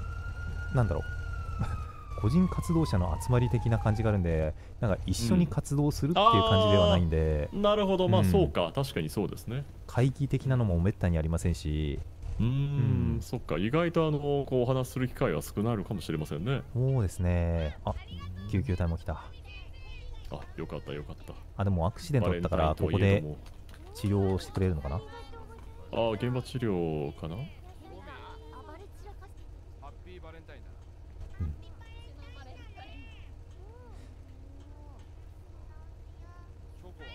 昨日はあれだったみたいですよ。合コンがあったんですって。へえ。カップルは誕生したんですかね。いや、それがね、カップル誕生しなかったんですって。難しいもんですね、やっぱり人の恋愛というのはね。この街の恋愛企画、大体成就してないですね。まあそういうもんですよね。ところぐらいかな。あれ、ラグランジさんも確かお相手いらっしゃるんじゃなかったでしょそうですね、キノコがそうです。そうですよね、キノコさんとね。仲良くしてらっしゃいますか？そうですね、まあしょっちゅう会って一緒につるんでますね。わあ、すごい仲睦まじいですね。まあ住まいも一緒ですし。あ、そうなんですか。ここのちょっと北のあたりにあるんですよ、ちょうど。へえ。わあ、なんか最近ですか？新しいお家は。去年末ですね、買ったのが。ああ、そうですか。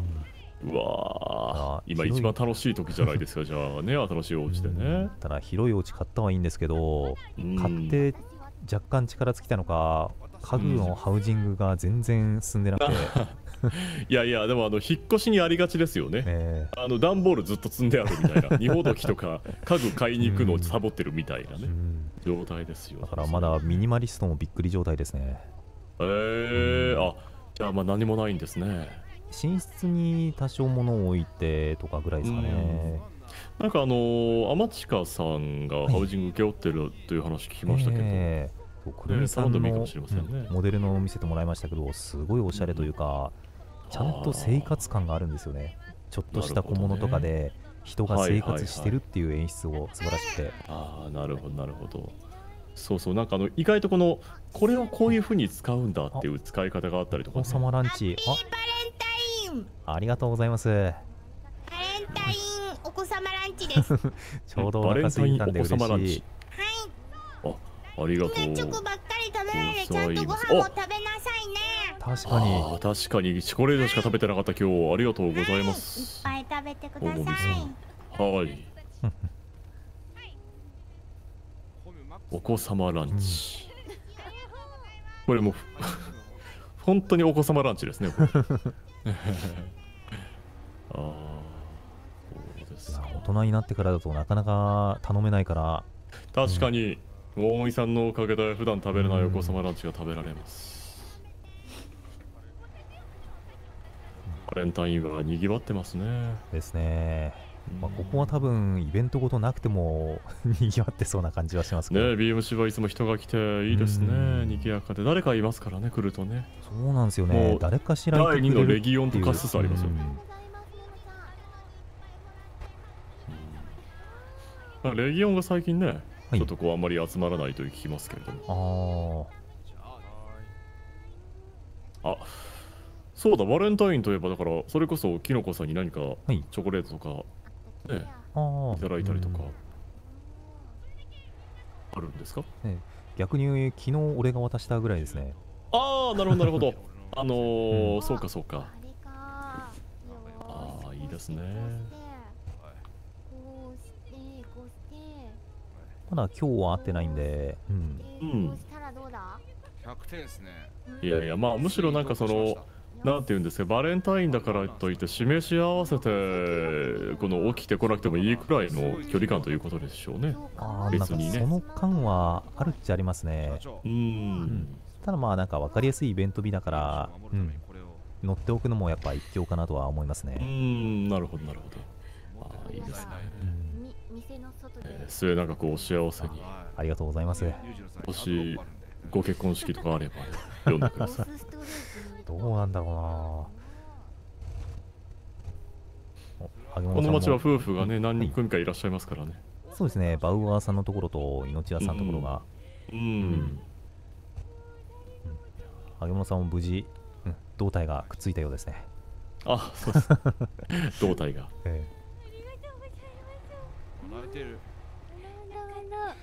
きさんが間違えてなんかこのうちのみんな一人一人に書いてるメッセージカードをお客さんの誰かに渡しちゃったんですよ。恥ずかしすぎる。そういう時もある。これこれ。ちょっと恥ずかしいんで渡さないでくださいね、みんな。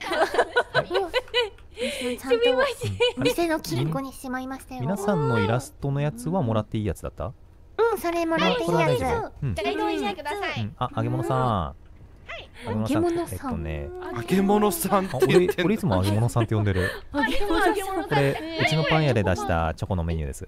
ありがとうございます。じゃあこれあげます。お詫びに。どうぞ。揚げ物名字チョコらしいだ。ありがとうございます。ありがとうございます。ギさんはうさぎが名字なの？はい。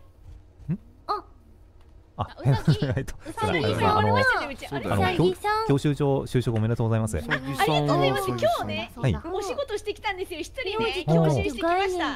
ゾンビコさん。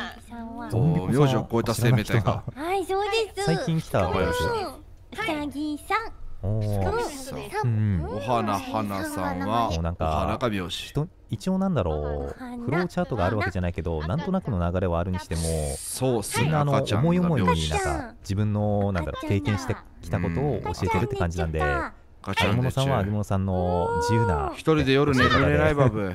免許を取らせてあげてください。かわいそうでちゅ。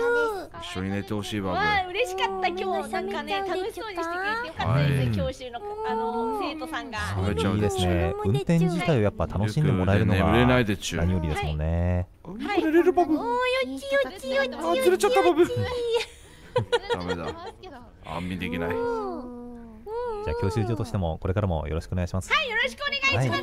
頑張ります。まだ普通免許とレース免許だけなんですけどこれからいろいろ教えれるように頑張ります。そうですね。俺も最初普通免許からとかだけだったんで。なんかはい出たからかな。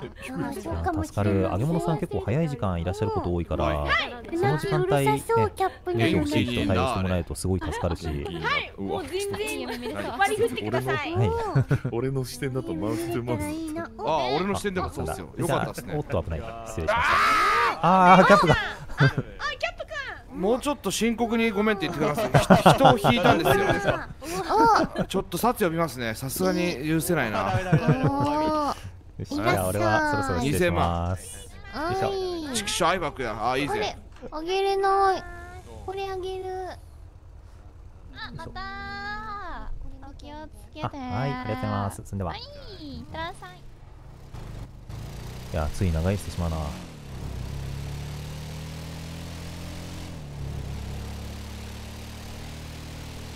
キャップがウサギさんに不思議な質問してたけど、ちょっとそっちが気になって一瞬俺の会話が止まってすまない。大丈夫だよ。あ、大丈夫だよ。全然ぶつかってないからごめんね。大丈夫ですか？はい。あ、よかったです。申し訳ないです。安全運転気をつけます。いえ、こちらこそすいませんでした。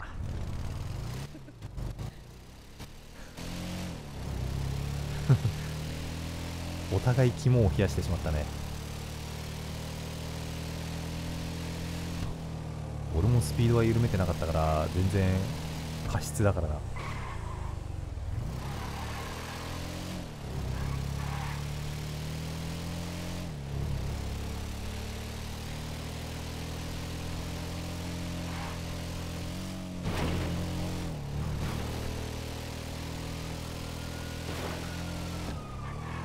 仮に無事だとしても引いた方もやっぱりねびっくりするからね。しまった、やってしまったというか文字通り血の気が引くからな。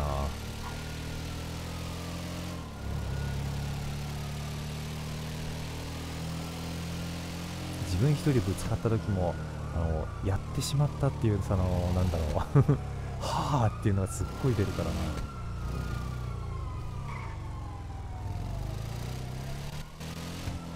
パン屋戻るか。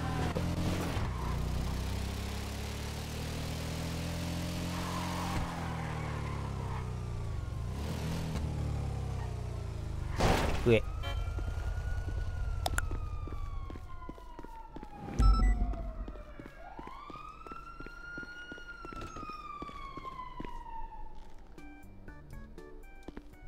ラッシー梅。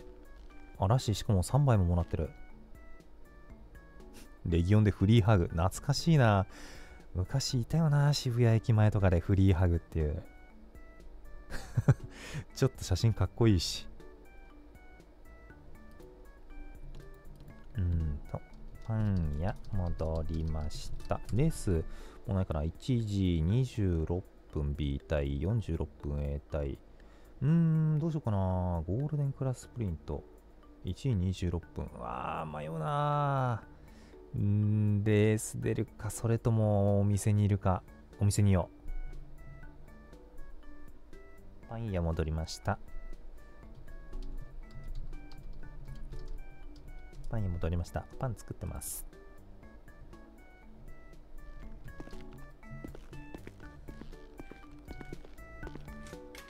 わーい、チョコいっぱいもらえた。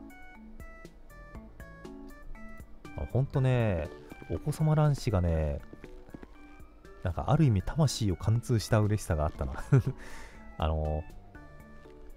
今ね、たくさん夢の方でもチョコをいただいて、この衛星始めた時もなんか言ったような気がするけど、一食チョコだけで済ませてしまいそうなぐらいにチョコいっぱいあるから、確かにチョコだけだと良くないからね、お子様ランチが非常にありがたい。チョコも嬉しいし。バゲット作ってよ。あとは、そうだ。クリームソーダ系はもしバイトが来たらこっちをいっぱい作ってもらえばいいし、時に江口はいるのか。いない口。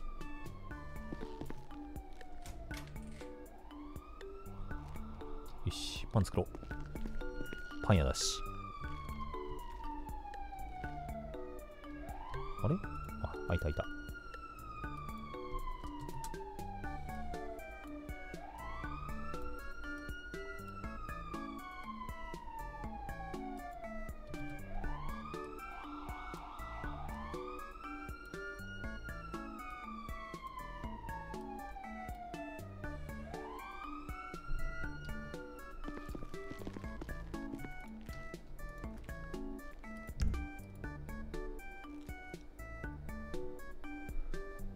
このパンを焼いてる時の謎の怒り方は何なんだろうな。1年以上ここでパンを焼いてきて、未だに謎だけど。うわ、何この傷。怖っ。ちょっとメガネ外すよ。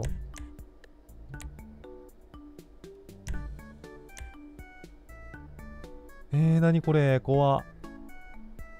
さっき事故った時についた傷なんだろうけど、ジョジョ5部のメローネの攻撃を受けた後みたいになってる。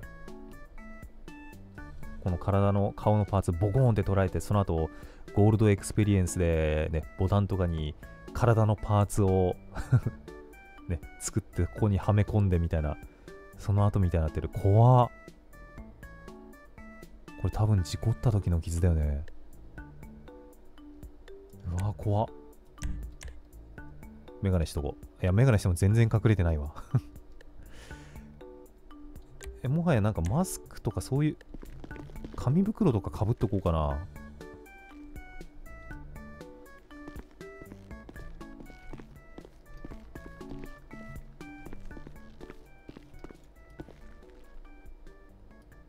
顔隠せるやつだとこれでいいか。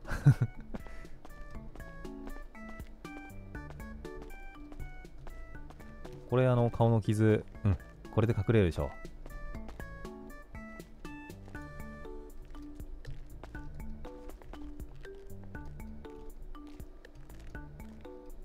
オーブンが触れない。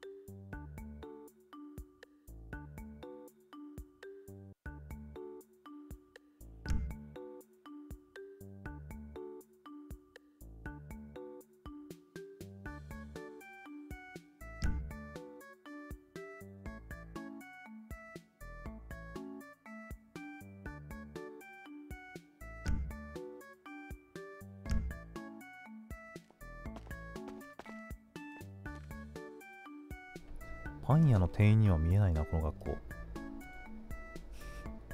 なんかフードかぶってるから、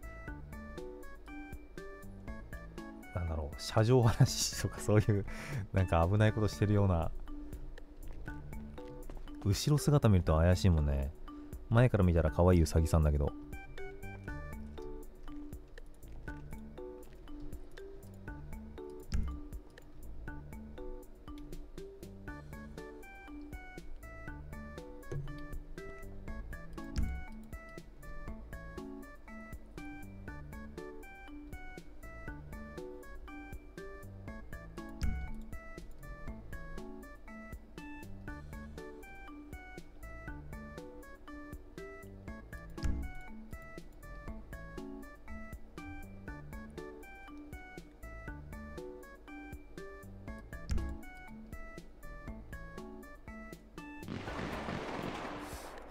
砲してんな。結構なでかい音したけど。ヘリガレージ側から音聞こえたような気がしたな今。警察襲撃ではなくこっち側のような。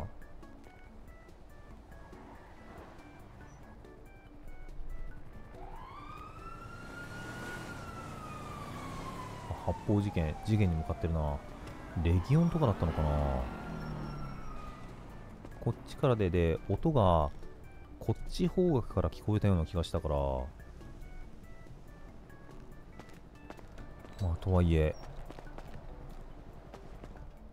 なんなら音が聞こえたらこんな外に見に行かない方がいいんだけどね。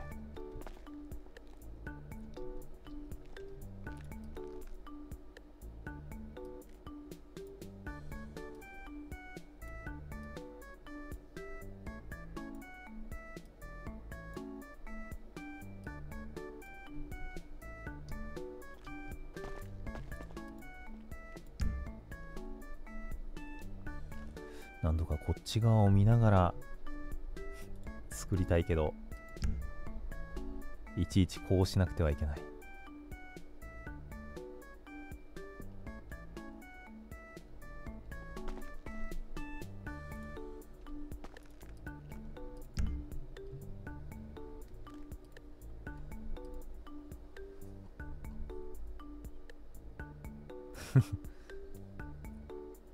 このステップだとあれを浮かんじゃうな。マクドナルドのさあみんなで遊びましょうみたいな。あの歌はすごいよね。柏レイソルしてるもんね。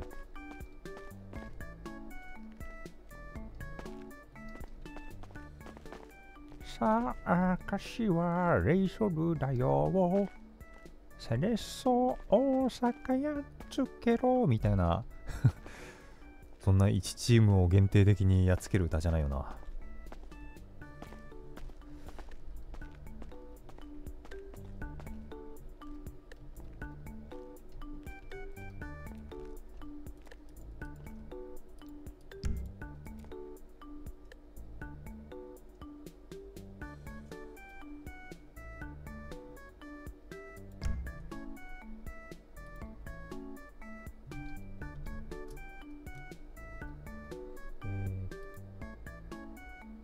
歌詞が気になった。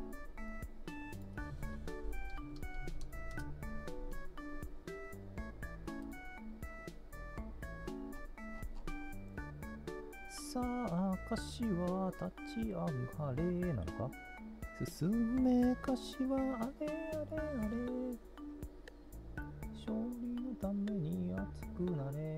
進め柏あれあれあれ。あれってなんだろう。なんか何語か語とかでなんか勝利とか頑張れとかなんかそんな意味なのかな。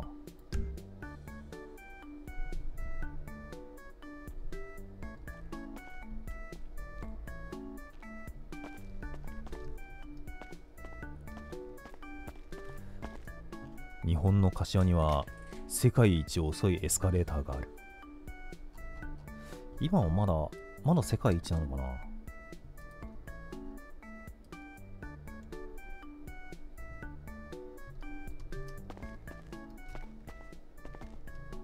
ビッグカメラの脇。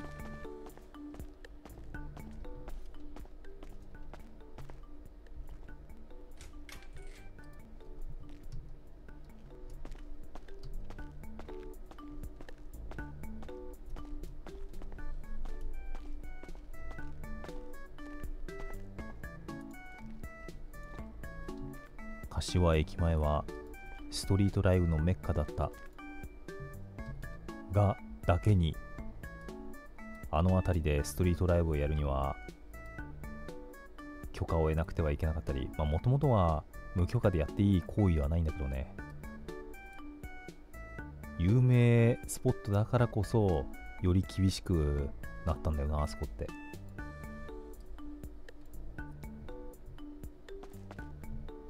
逆を言えば正式な手続きをすればちゃんと認可を取ってストリートができるってことだからね。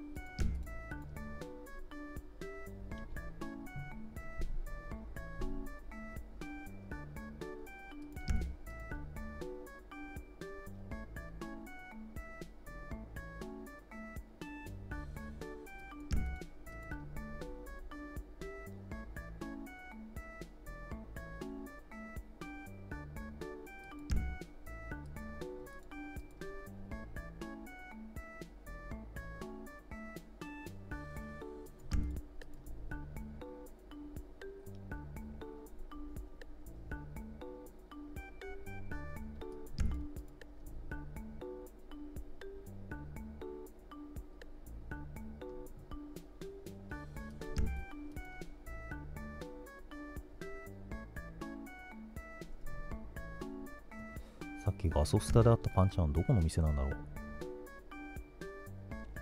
自販機やってるって言ってたけど。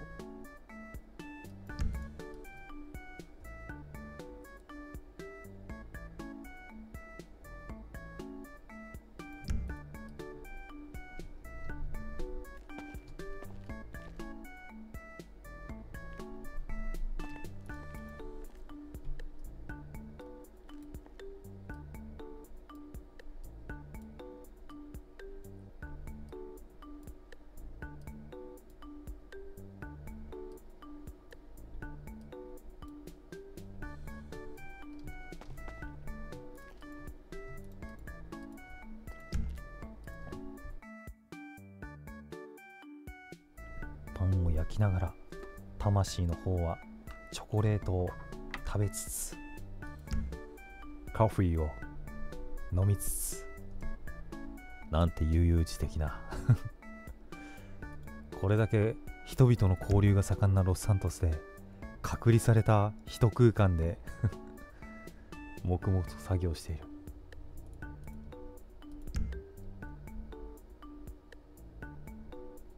自由な街だ。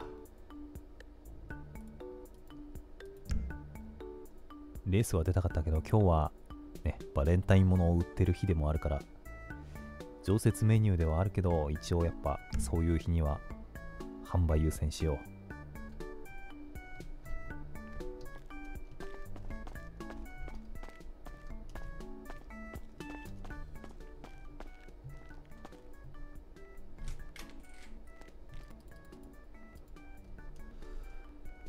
これ L さんの私物ひどくないボススタッシュの方にも混ざってたのもこっちに分けたけど、物に統一感がないひどい言いようである。もう大体素材類もそうなんだけど、このティラミス何なのジェリカンティラミスでなんかね一つにまとめてないのよその分かれてたやつはあえて重ねずにねしまってあげたんだけど、でも片方に2箇所に分かれてるのとかあってなんでこれ一つにまとめないのって、ちょっと勝手に人の私物、ある意味私物だから見るのも良くないんだけど、お店のねスタッシュにあるもんだからさすがにもう整理されても文句は言えないと思うんだけど、しかも1日2日とかじゃないからな、入れてあんの何週間あそこに入れて放置してあるんだっていうレベルで入ってるから、勝手に片付けられても文句は言えんぞっていう。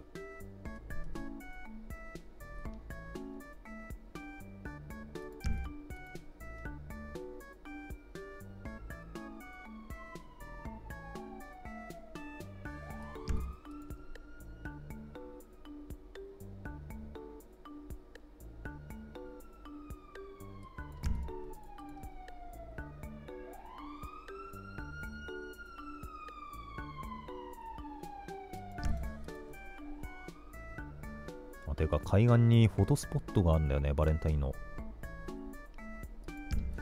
誰か撮影をお願いしたね。あそこで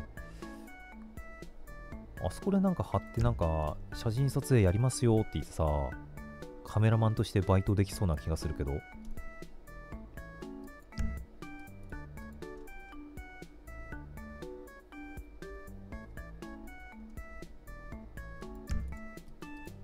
こういうイベントでだったらワンショット100万円とか言っても多分出してくれそうだし。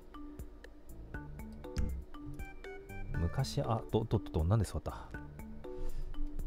シットチェアとかね、体が固定されるエモートやっておけばね、写真が人が撮ったようなアングルでの写真撮影ができたんだけど、今できなくなっちゃったから。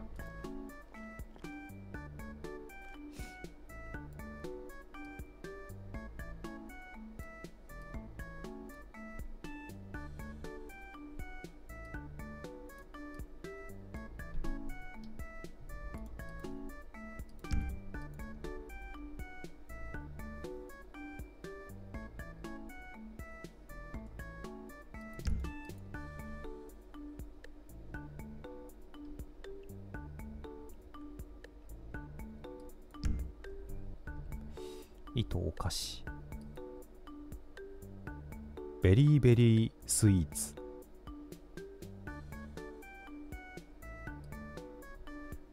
このアングルということは誰が撮ったのかなレイラさんが撮ったのかな。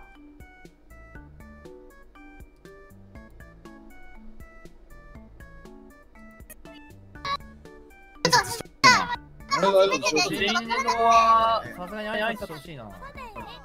挨拶大事だろ。なんか音すっごい何重にもなってるね。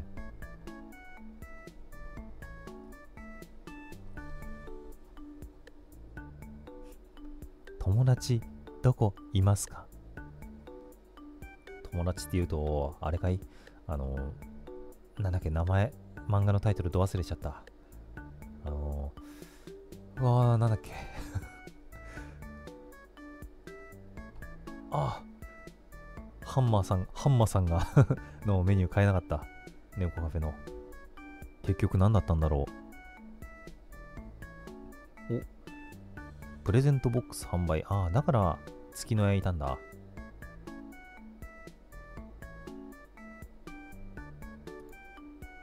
家ゲッサーができるな。プールがあって、で、ここに若干の斜面があるから、多分ね、ここら辺沿いとかだと思うんだよね。多分このね、6000番内っていうか、まあ高級住宅街って言ったから、間違いなくこの辺りではあるんだけど、どの辺りかな、後で探そう。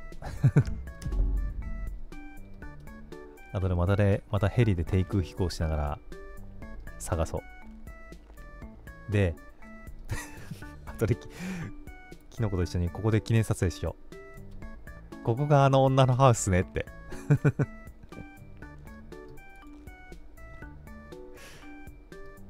一番ぴったりのセリフがあるな。ここがあの女のハウスね。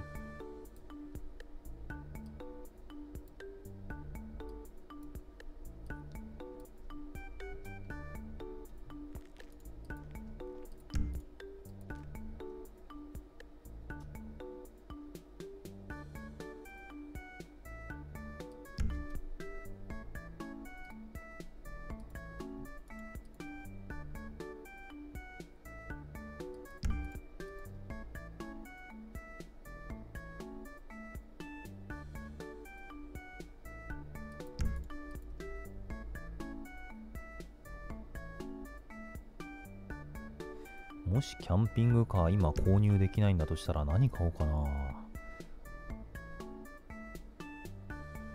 パン屋社宅のアップグレードという手もありなんだよな。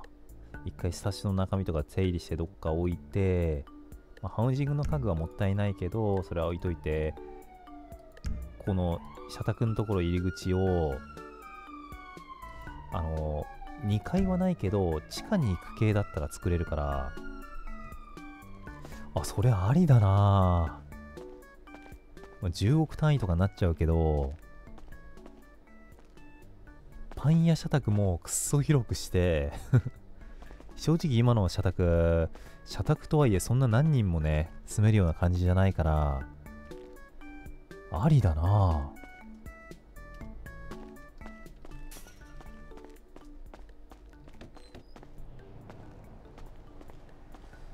結構これね、広さはあるから、奥行きもあるし、その2階建て系は作れないけど、その広さとしてはね、いいサイズのやつ作っても大丈夫そうだから、というかなんならそっちのビルのところ、テンセントのそのテンセントのビルの入り口から作ってそっからだったらね、上に広がる系も作っていいかもだし、パン屋社宅その2。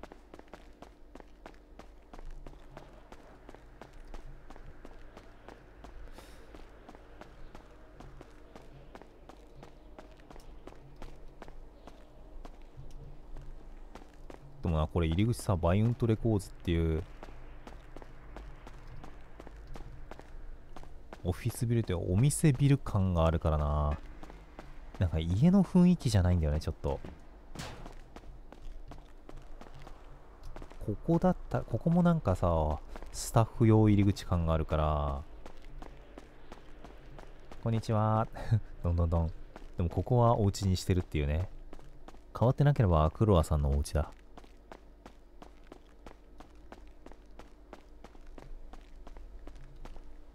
パン屋社宅、あ、挟まった。あ、挟まった。危ない。危うくここで余生を過ごすところだった。パン屋社宅だったらここ使いたい感はあるし、横買い取るフードマーケット。心の目で入るなんか新しいお家というかお店というか。ね、横だったらこれさ、何階建てのも作れそうだし、パン屋社宅、そこ潰さずに、ここをパン屋社宅その2にして、っていうのありだな。ありだな。また候補が一つできた。パン屋の移動販売車としてキャンピングカーの一番でかいやつを買いたかったけど、もしかしたら歪みで今はキャンピングカーの販売ができないかもなので、まあ、それはとりあえず置いといて、おうち系ありですね。でレギオン近くだから、ここもね土地高いけど白市民パスで半額になるし、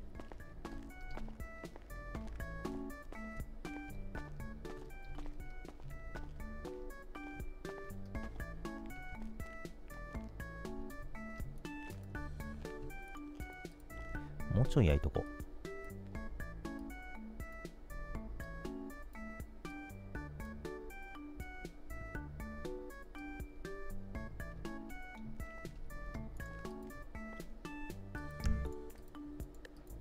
自分家のハウジングもしないとだけど、社宅だったら今後仮に、まあ今いるスタッフでもいいけど、スタッフに勝手にいじっていいよでお家を彩ってもらうっていうのもできるからね。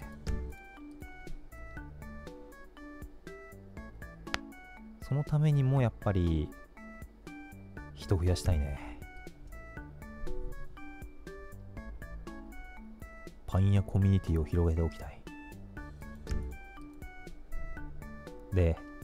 でかいお家を建てて早苗さんに褒めてもらおう。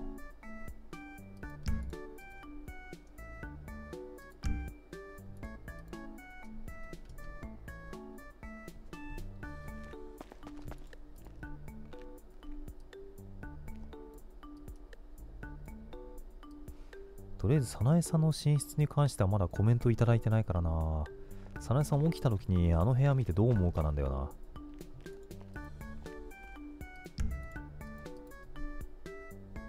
多分これはぐっすり寝られていいですねみたいな、ろうそくもいっぱい立ててあったかいわーってすべて前向きに捉えてくれそうな気はするけど、早苗さんがドン引く内容ってないのかな。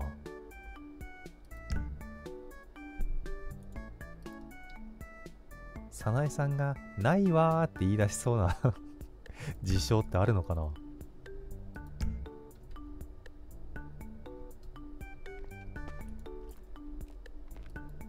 これはさすがにやめておきましょうかぐらいのは言いそうだけどね。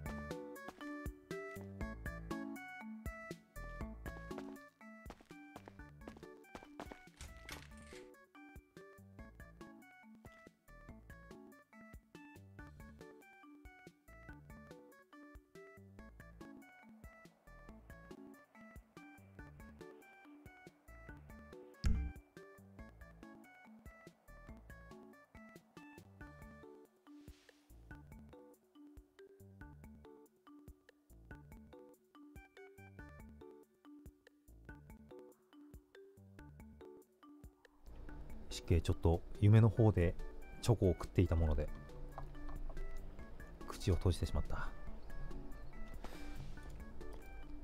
時間あるからパンの豆知識系のボードなんか出しとくか。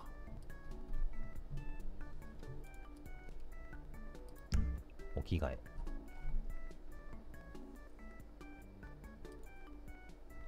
まだ顔の傷ついてるかな。あ、治った。うさぎのお面をかぶっておくことにより自然治癒力が上がり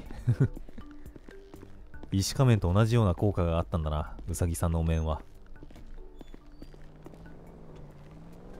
俺は人間をやめるです、ジョジョーってうりー貧弱ですーってやだな、そんなうさぎを。パンの豆知識というか、何しようかな。シャリの音がする。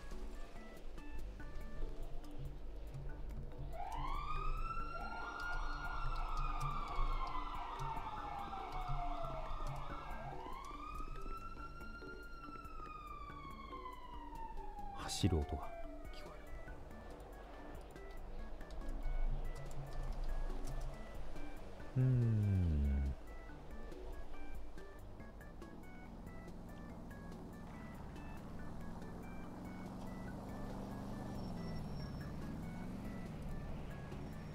何にしよっかな。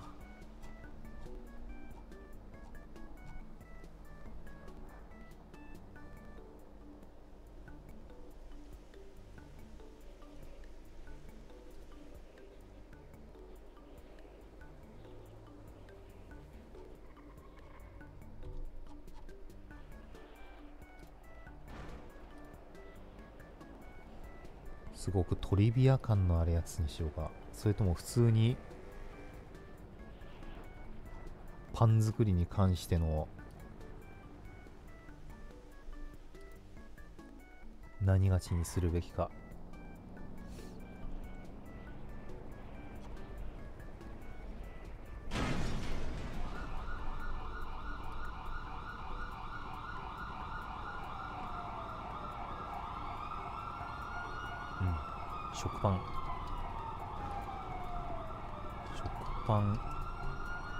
食パンが一番すごい音してんな。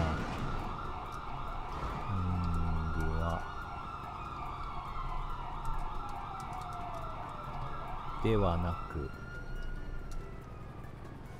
8時間後。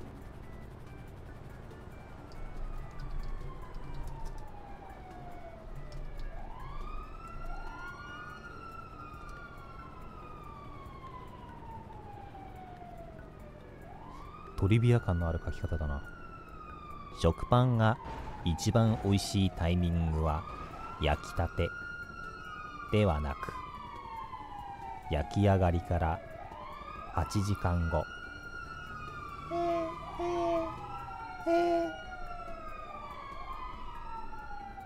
食パンね、他のパンとかはまた別変わるけど、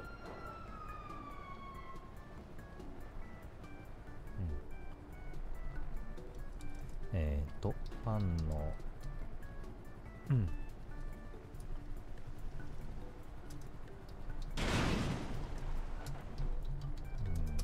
が全体に強く切ったが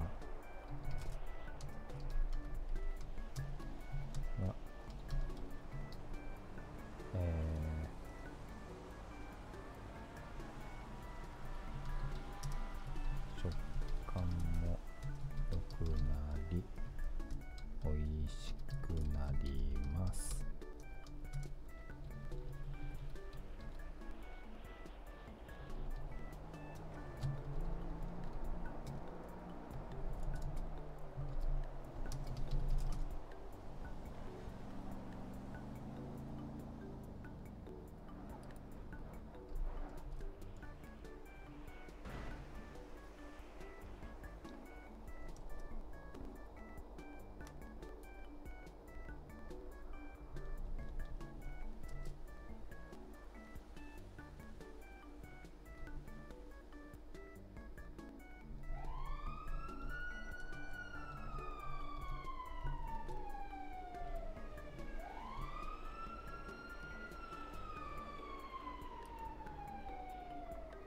よし、久々に更新できた。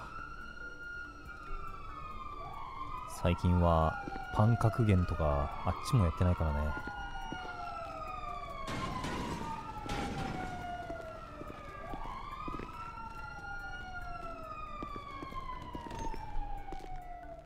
だいたい書いてる最中なんか背後からすっごい音してんだよな。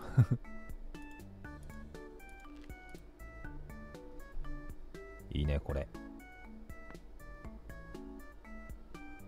この帽子は何だろう、何イメージなんだろうね。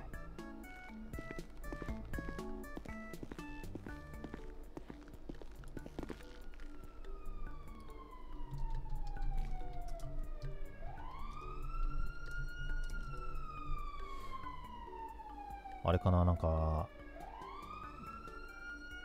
バレンティヌス、あれはどこの人だ。ローマとかそっち系だっけかな。そっちの兵士というかなんかそれ系の見た目かな。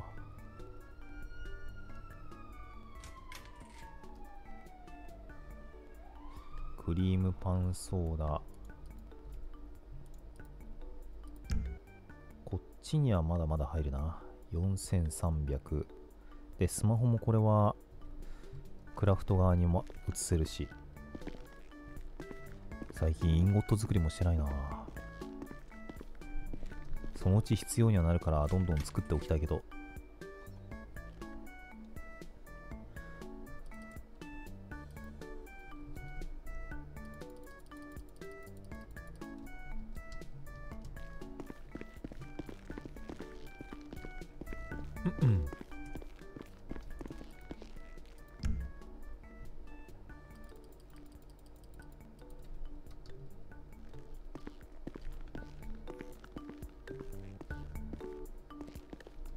店内もなんかパンやスプレーやステッカーでもっと彩りたいな。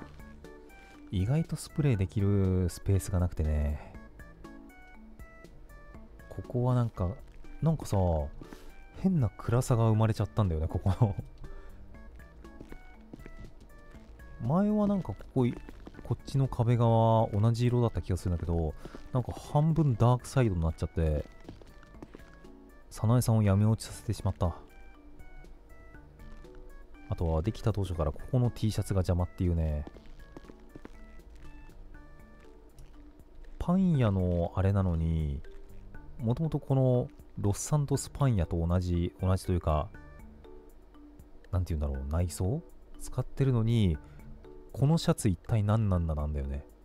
スポーツ用品店の展示みたいな。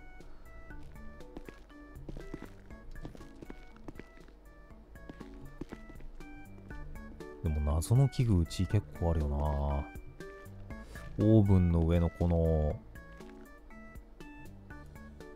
オーブンだったり、冷蔵庫の上のウォーターサーバーだったりで、これもランダムで出たり消えたりだから、ほんとうちのこのパン屋の魔力はおかしいことになっている。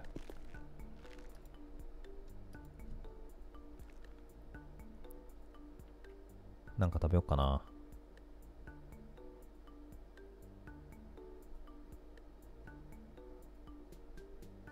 にかりチョコ。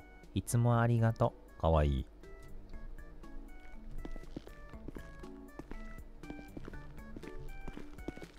クリームパンをひたすら作るか、ちょっとドリンクをまた作っておくか。カフェラテあたりは作ってもいいし。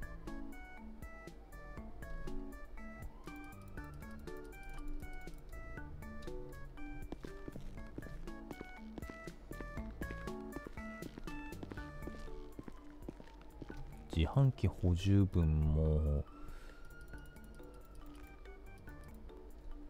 27だから542、2日3日分はないけど、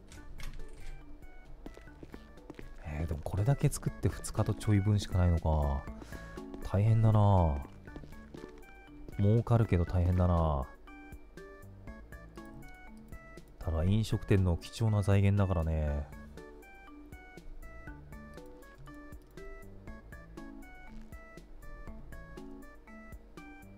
活用しないと。パン屋社宅2を。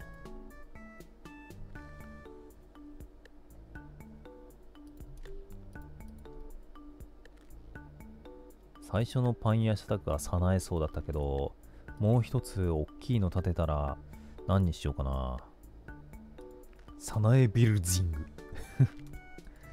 ビルディングじゃなく、昔の昭和感のある感じでビルジングっていうのがミソだな。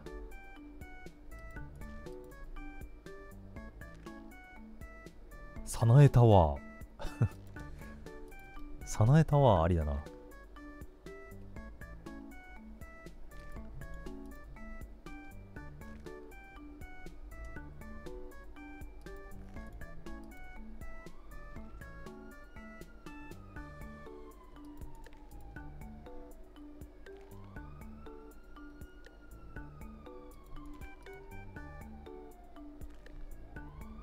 今ある早苗荘を潰すよりやっぱり横に作った方が良さそうだな。どうせパン屋の脇だから、そこをなんかね、お家にしたいとか買い取りたいって人はそうはいないだろうし、わざわざ隣接させてね、建てるよりかは。実際隣接させると何か干渉して歪む可能性もあるから、お店系だろうと出すのはちょっと大変だろうしね。もし出すとしても、角っこのなんか携帯屋みたいなあれを潰してなんか入るお店のやつを突っ込むとか。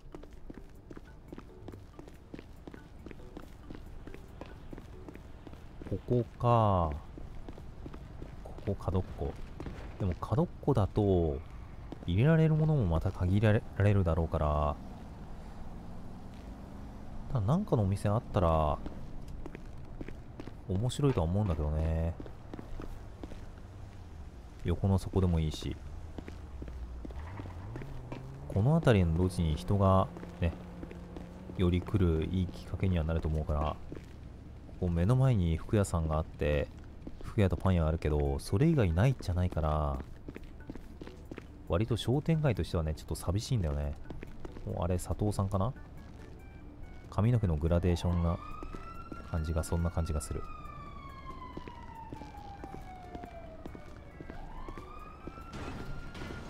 通り過ぎちゃった。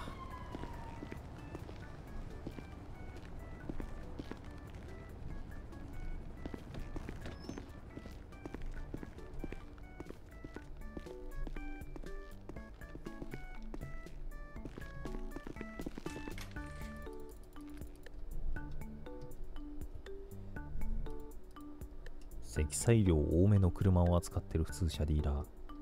まあランポカスタムとかそこら辺ですよね。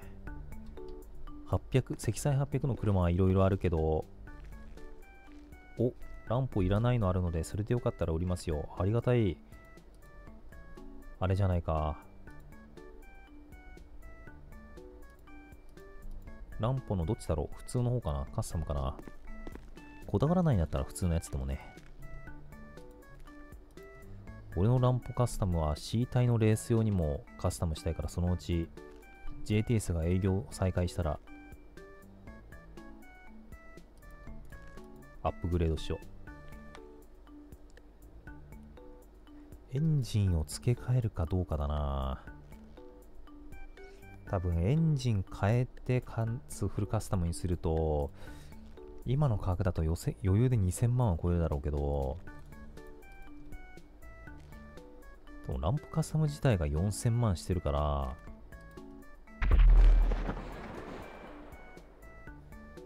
なんかアップグレードで、ね、本体価格より高くなるって考えると高く感じるけど、1台性能のいい車を買ったって考えると値段としてはおかしくないから、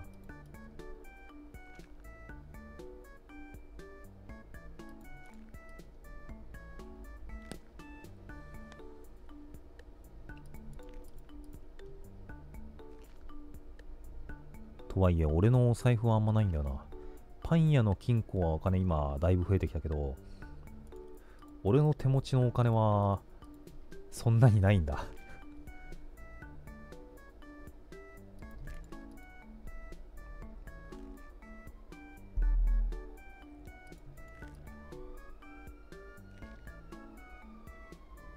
なんでこんなにあんまお金ないんだろう。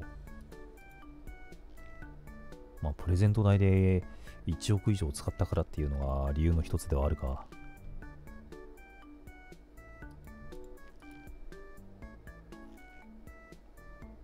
2億近く使ってるからね。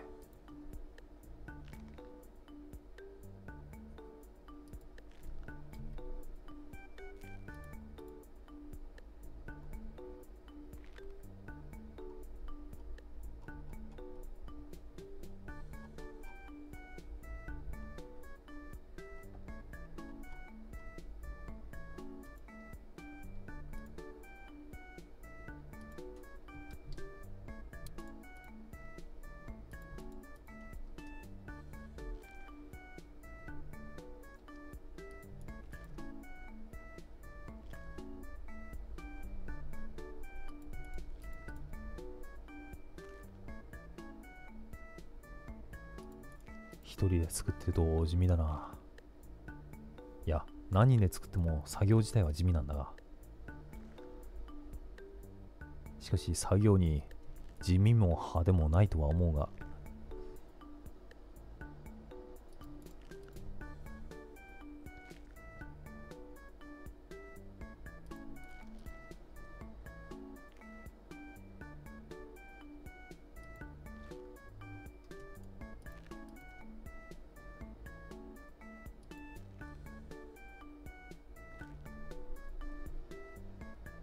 よっ。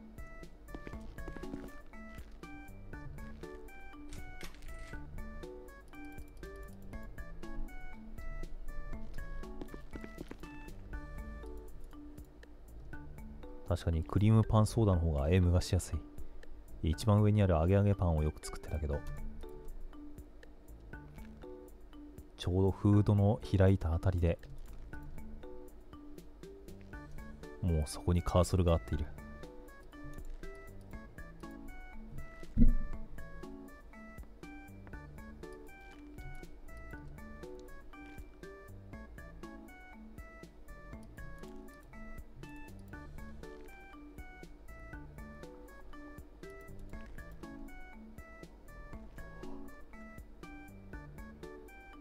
カニメイト開けれる人いるザウルスか。俺も行きたい。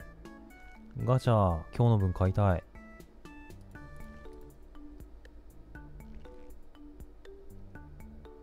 お金はないけどガチャは回したいんだ。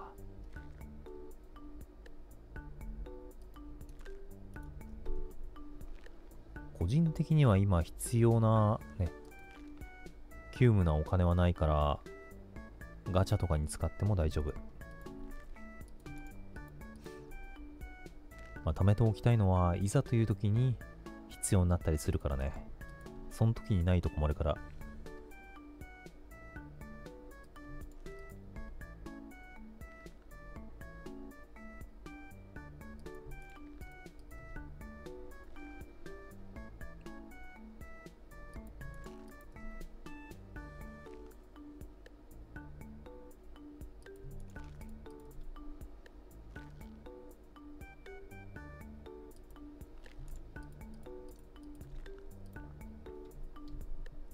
カニメイトあったら俺も行きたいザウルス。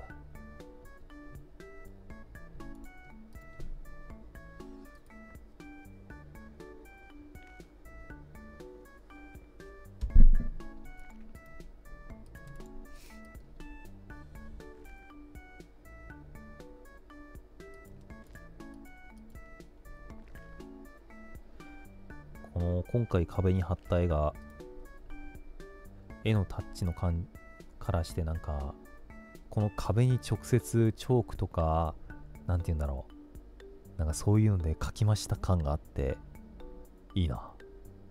この背景の色味と合っちゃったからこそ薄くは最初見えちゃったけど、この質感がほんと壁に描きました感があっていいな。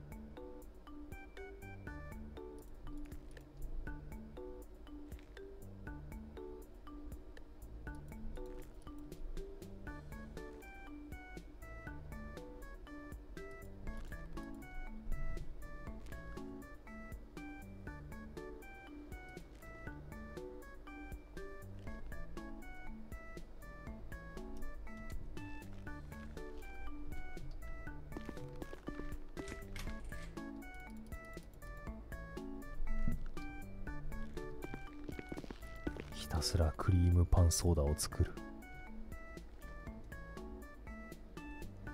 これを自販機にひたすら100本ずつ突っ込み、自販機からこれ出てくるってすごいな。グラスごと出てくる。ピガチャン。グラス割れてなきゃいいけど。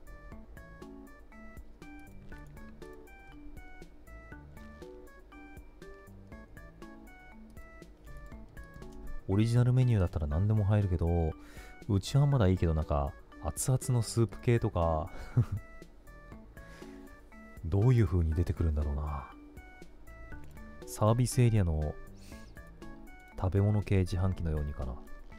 足跡が聞こえた気がした。店長。はーい、おはようございます。おはようございます。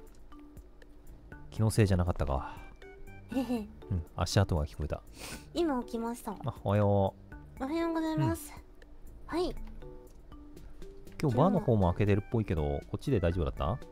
バー？ストリップバー。今来たばかりなんで。あ、そうなんだ。なんかやってます？特にはなんか、バーも開けてて謎解きもやってますみたいな興味かけたから。謎解きやりませんか？今日はいいや。あ、眠い？遅くても3時までかな、俺は。そっか。わかった。あ、でもね、あそこは行きたい。海岸のフォトスポット。この綺麗な場所ですね。この今ライアンさんのいる。そうそうなんか誰かに写真撮影お願いしたいな。キノコは撮るよ。いや2人でさ座ったらさ、撮れなくなっちゃうじゃん。そっか、2人で撮るってことですね。悪玉魔からの挑戦状2時間45分、まだまだだね。一番長い人22時間だっけ？そうですキノコ100分だったんで1人でもうじゃあ結構宝石的だったのでは今日の手伝いますよ。じゃあどうする？出勤ツイートでもしとく？じゃあ出勤します今から。はい。いやほんと今起きたにしてきましたリギオンからその学校で？そうです。ほぼほぼっていうことにしておこうでは、ネズミで走りました。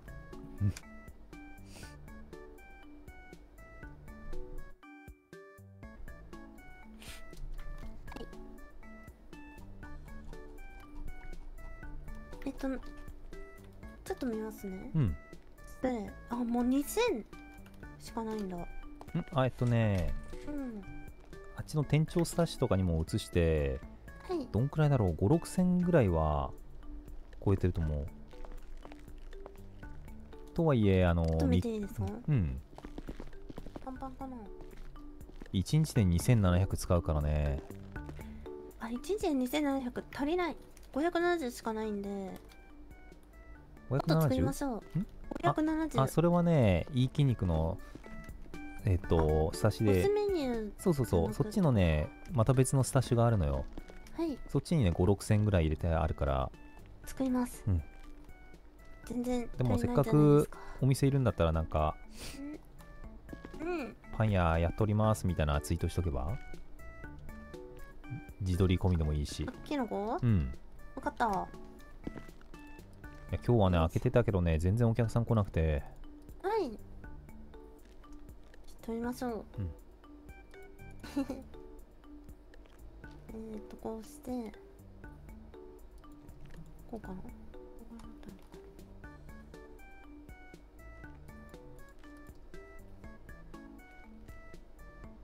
今日何してたんですか？今日はね、顔が怖いけど。パン屋のことしかやってないかな、今日は。お作りしたり？一回レース出て、だから怪我してるんだ、腕。腕怪我してるこれ？なんか血がついてる。目つぶっちゃった修理ついでに BMC 行って、チョコ交換会をしてきた。チョコ渡したの？うん、うちからも出した。でね、西野脇夫がね、お家買ったらしくて。見たですね、なんか。うん。ツイックス。そう、高級住宅街に買ったっていうから。うちから近いのかもしれないから、ちょっとまたヘリの低空飛行で探しに行こうかなと思って、後で。場所わかんの？いや、写真を頼りに、ここかなと思って、ここっていうか、探しに行って、2人のなんか上げてる写真って見た？見ましたよ。うん。同じアングルで撮って、ここがあの女のハウスねってツイートしたくて。あの女のハウス？何それ？パン屋さんって。この西野脇夫の写真もすごいな。なんか超半目だし。ね、2人とも半面でいいよね。うん。多分探せると思うんだよね。高級住宅街で、この外装でプールがついてて。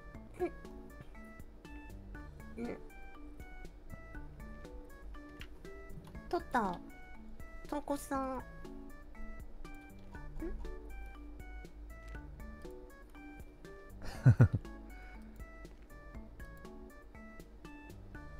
なんちゅう口してるんだ俺。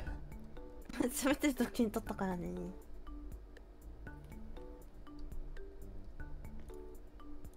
はい、ずーっとチーの間で撮っちゃったね。チーズもあれも取られる人が言うセリフだよね。ね、チーズ、ズーって言ったら口がなんか、チーズじゃなくてなんかチーだけじゃなかったっけ、もともとって。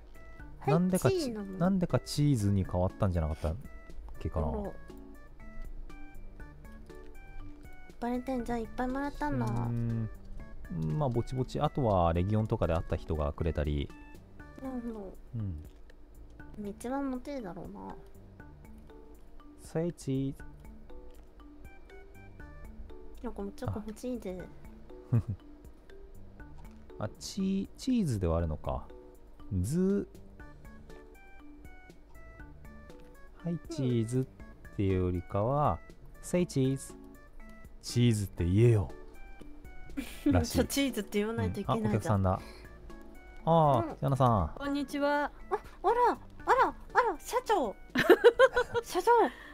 働いてるって聞いてきたわよ。わあ、やったー。やっぱ SNS 効果。あるよ。あれ、社長何やってるんですか？今起きてきたのよ。おはようございます。キノコも今起きて。そうなのね。おはよう、おはよう。ちなみに、パン屋さん、今日から発売の、バレンタインの、なんで？昨日から出してるらしいよ。昨日の3時からだからもう今日よ。もうまだ3時経ってないから。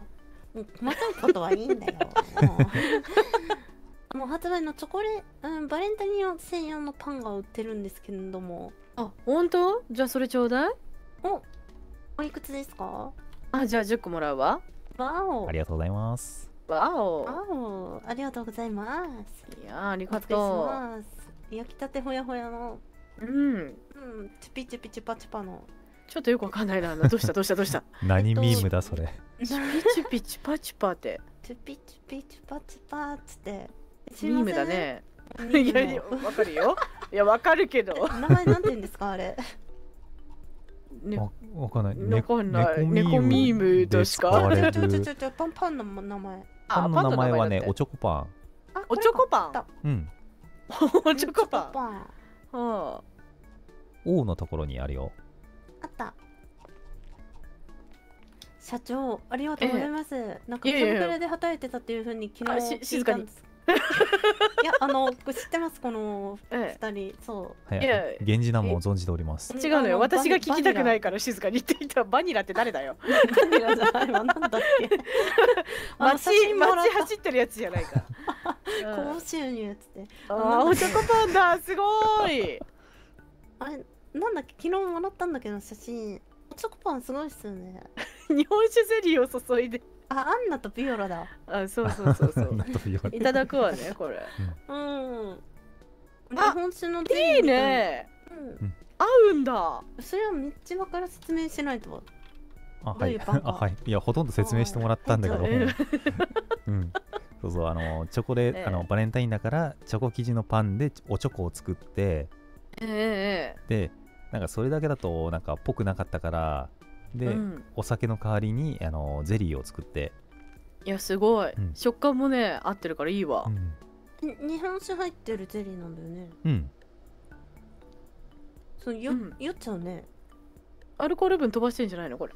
あ、飛ぶの？いやー、まあ、ちょっとは飛んでるかな。なんていうんだ、プルルンアガーってやつを使ってて。うん。それに。どうしよう。車だよ。そんななんかお酒感はなかったけど。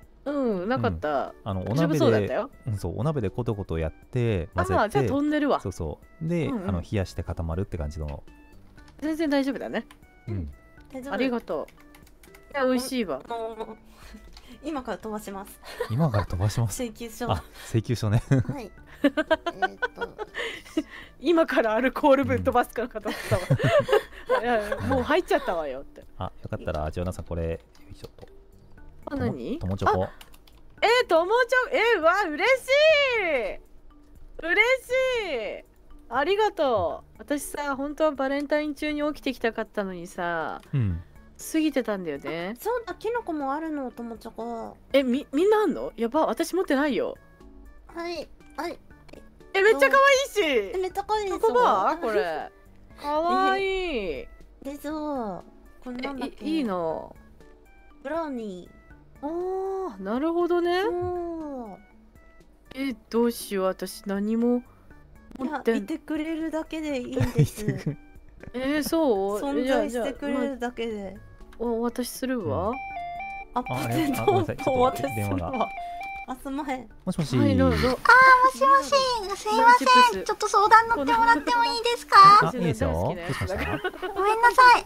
今、ツイックスでやり取りをしてる方から、プロフィールからお電話くださいって言われたんですよ。プロフィール、頑張ってね。あれですかね、なんかランプを譲ってくれるって言ってた方の。そうです。あれ、どうやって電話したらいいんだろうって。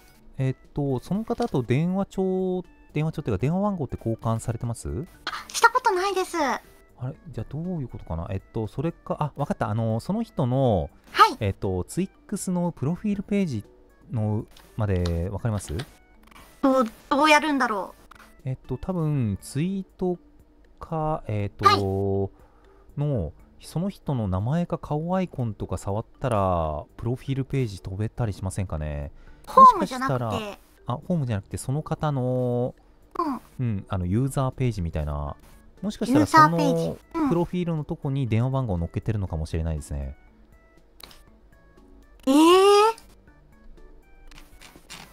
プロフィールですよね。フォローと、DM と、夢の中のツイッターみたいにその人のアイコンリプライからその人のアイコンか名前触ると、プロフィールページっていけたりしないですかね。ここがプロフィールなのかな。名前と ID と、いつから始めてますとフォロワーっていうのが出てるんですけど、そこに番号って載ってないんですか？番号載ってはいない。なさそうなんですけど。どう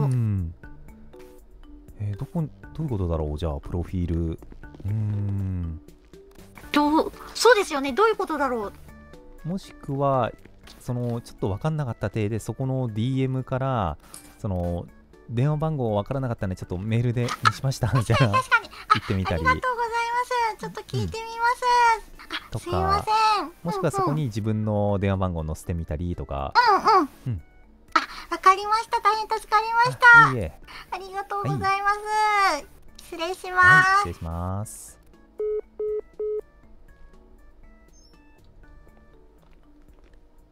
またのご利用をお待ちしております。はい、ありがとうございます。ありがとうね。なんかわざわざ気使って外出てくれたのかな。お見送り。お見送りしてきた。はい。今日は使ってないです、全く。手帳なんで、うちの。いや、キノコのツイート見て来てくれたみたいで。はい。飲み物だけでよかったのであろうか。飲み物？おチョコパン。おチョコパンはフードだよ。フードだけど飲み物は頼まなくてよかったのかなと思って。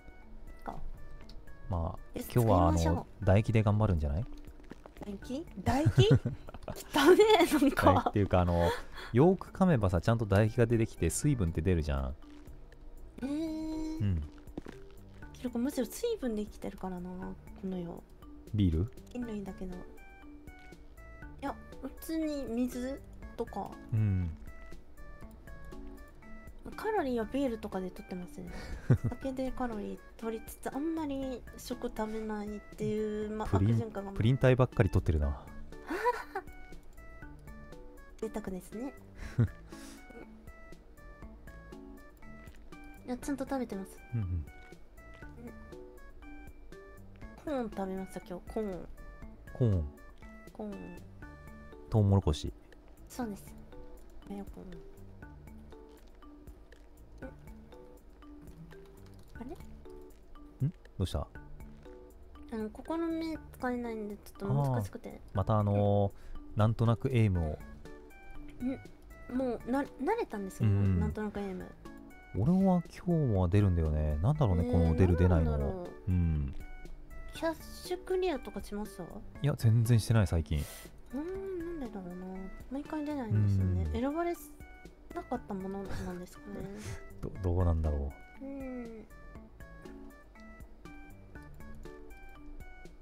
キルコも今日ねチョコレート食べたの。チョコアイス？チョコレート。はい。それは夢の方それともロスサントスで？両方いただきました。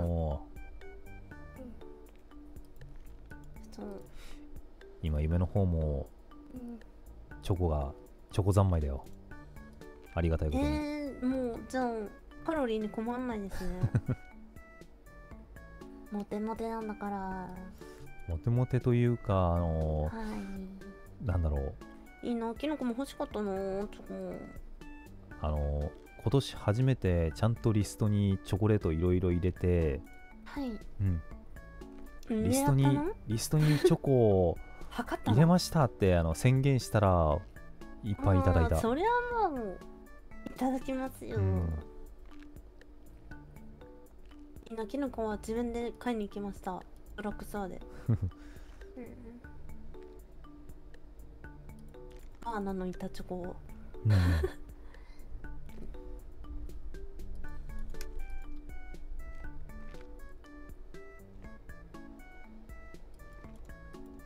サシャとか結構好きだな。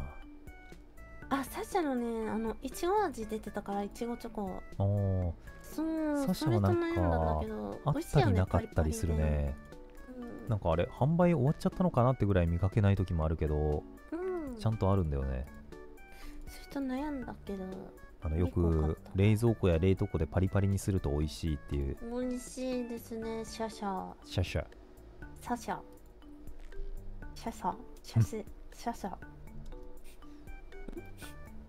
危ない。なんでなるの？ちょっと今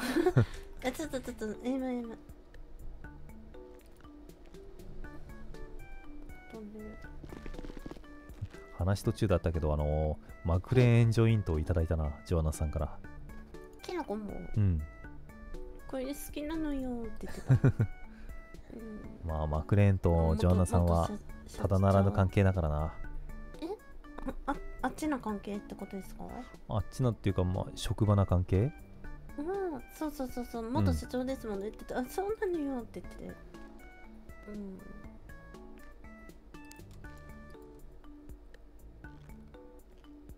一時期帰国して来た時に結構 GTS でも話させていただきました、マクレンさんは。一緒にどういう車作ろうかって話になって、命の隊長の結婚式の時、その時に一時帰国してたみたい。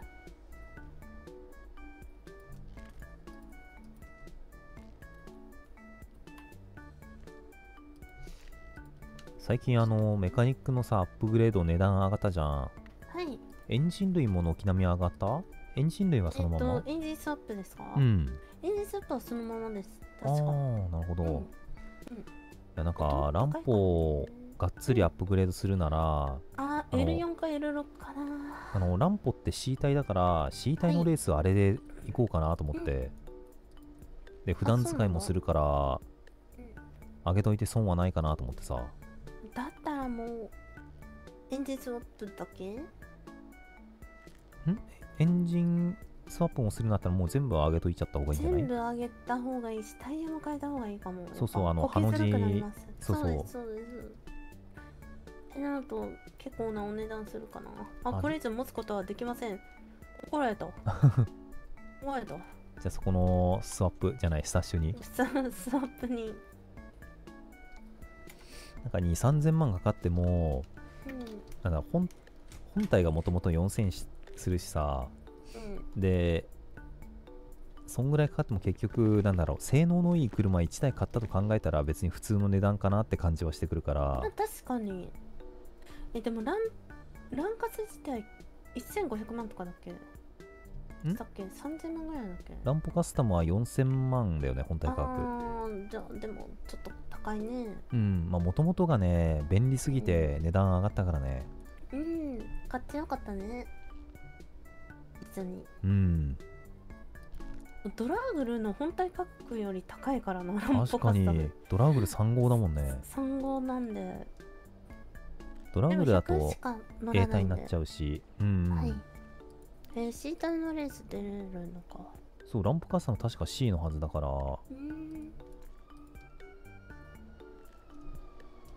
誰かがさ、エンジンスワップでフルカスして、ランプカスタム200出るようにしたって言ってたんだけど、天カスっていうカスタムがあって。天カス？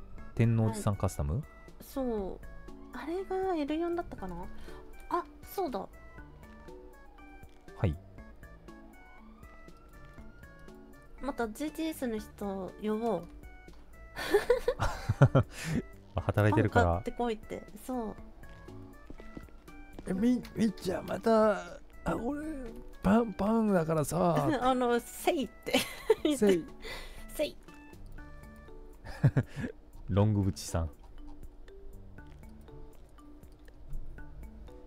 パパパパパパパパパパ132.7 です何かが来てる。あれこれ社長だけ？きょうちゃんはさっきいたけど。きょうちゃんいたんだ。豆やんは？豆やん今日は見てないね。あら。てか私さっき起きたばっかりでわかんないや。のりこ。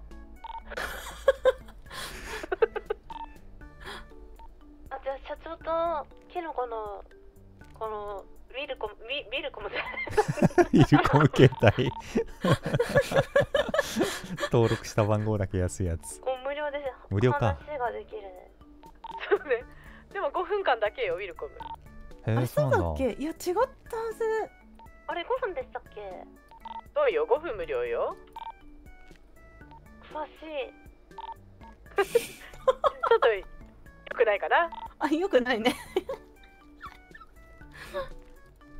懐かしい。ウィルコム携帯ね、なんか車用携帯とかそれ使ってるとこ多かったよね。はい。今もうつなげてるんですかこれ？聞いてた。救急線で。カップル携帯っていうのでウィルコムって昔あったみたいな風にお話を聞いたことがあるんですけども。そうなのよ。話してもうすぐ5分だから切るね、もう一回かけ直すねって言ってまた5分話すのよ。あらそれはそれでいいですね。ちょっと過ぎちゃったごめんみたいな。そう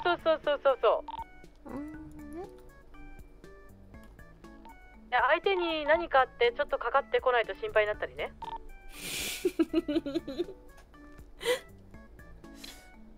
経験者の。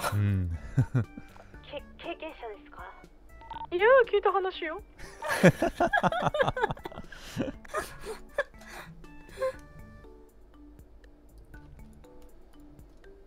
いやー楽しいジョアナさんも最近起きてくるようになった。うん、そうね、最近よく見かけるね。これにこうなっちゃったんですけども、逆にこれなんかチームワークと言いますか、なんか、雨降ってなんとやらじゃないけど、そうです、字になるみたいな。雨降って字になる古傷が傷んでるのよ。絵文字になる。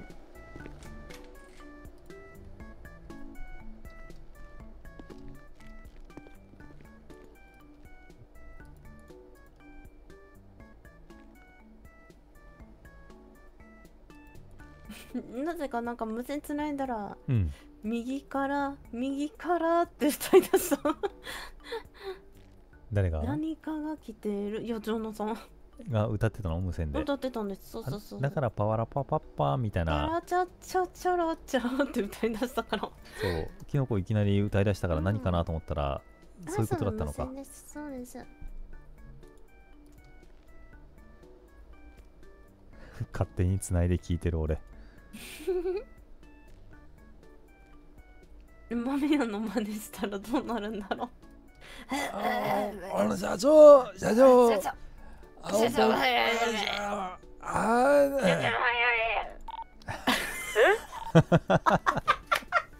そりゃってなるわ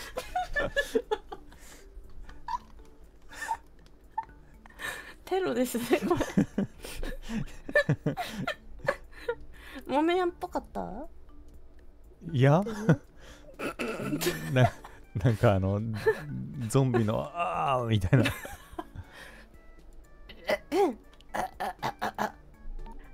長おはようございます。おはよう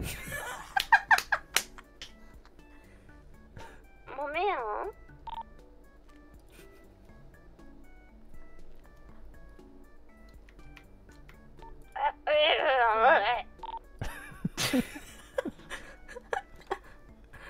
怒られるこれは喉が痛い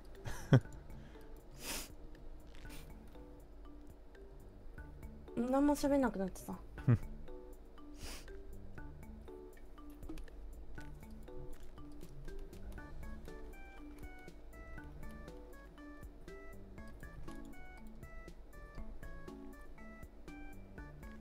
やっぱなんか落ち着きますこの作業が。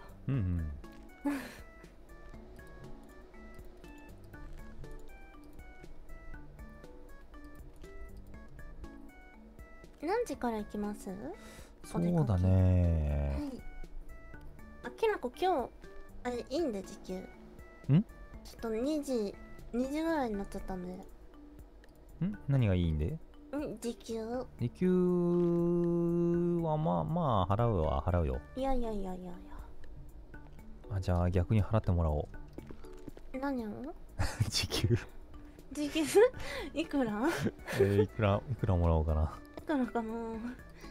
店長に払うんですか、店員がはい、アルバイトですよ。ちょっとお金を払って働かせてもらってるみたいなとんでもない店だな。でもないな。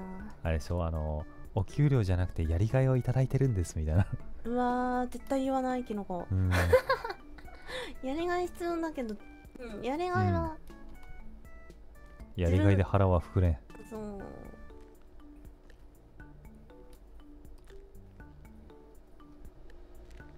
そういうのがね、社会で騙されていくんでね、皆さん気をつけてくださいね。仕事にやりがいなんてないですから生きていくためにやってるわけですから、仕事なんて。あれでしょ、当社を志望した理由を教えてくださいみたいな。金のためだよ、うぬぼれんなでしょ家から近かったんでって言いますよ、キノコ。でも結構それ大事だよね。重要みたいで。だってすぐ出勤できるっていうのはメリットだし。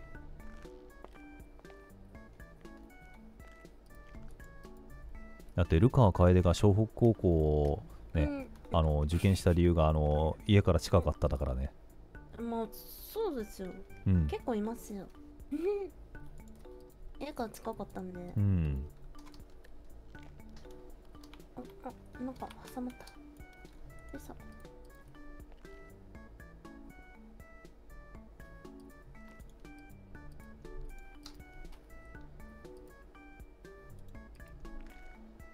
いいですね、これ。クリームパンソーダの位置。うん、そう、エイムがしやすいっていう。エイムしやすい。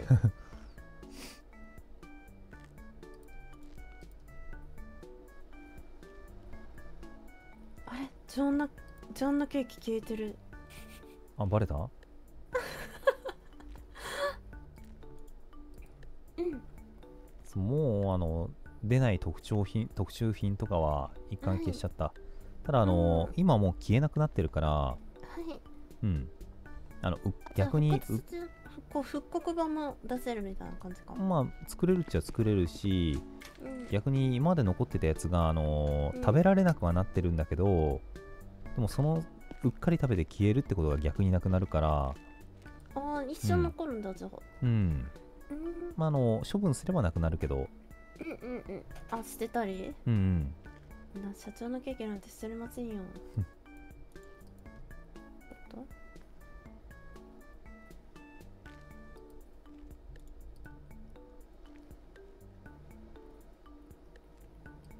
あ、エイムしづら。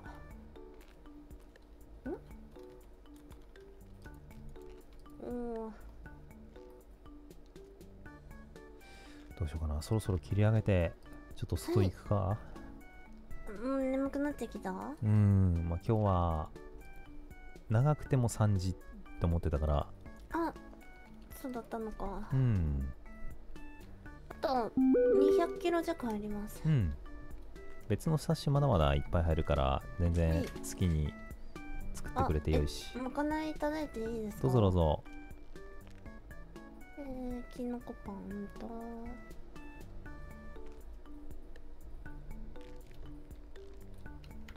てかならきのこ見ときますよ、お店。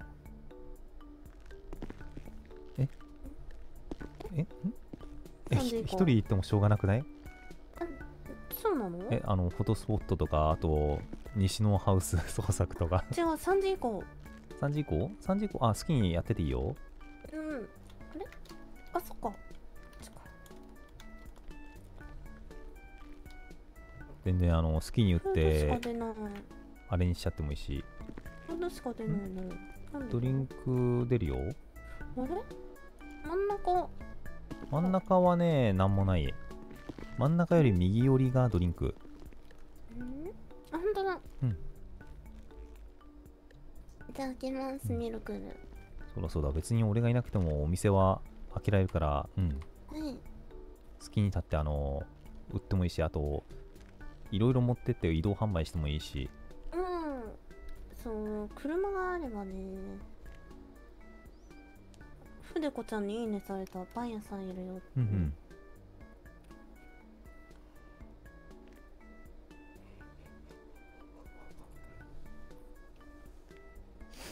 あれ？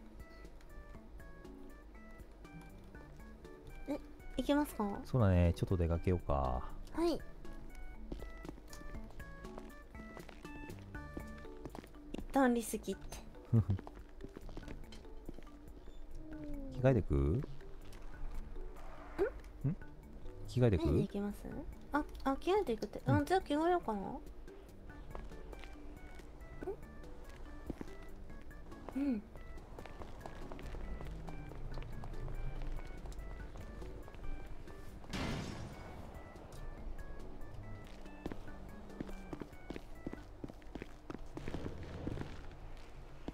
これでスクミズさんでやってきたら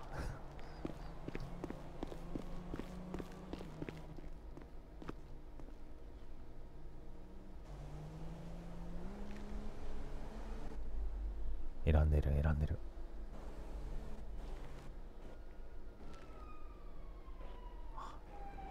スクミズさんじゃなかった。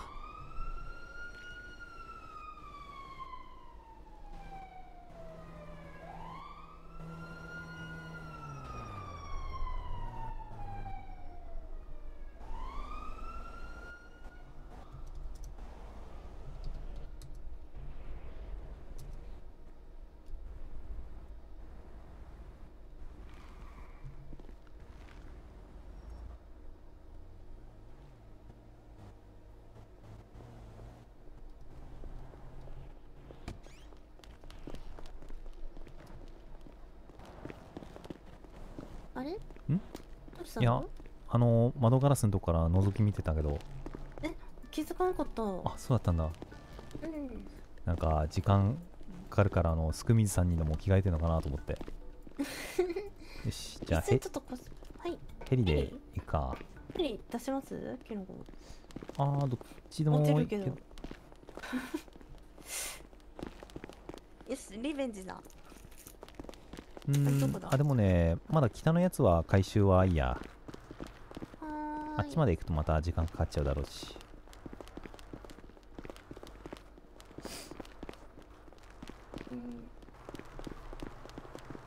もっと可愛い服着てくればよかった。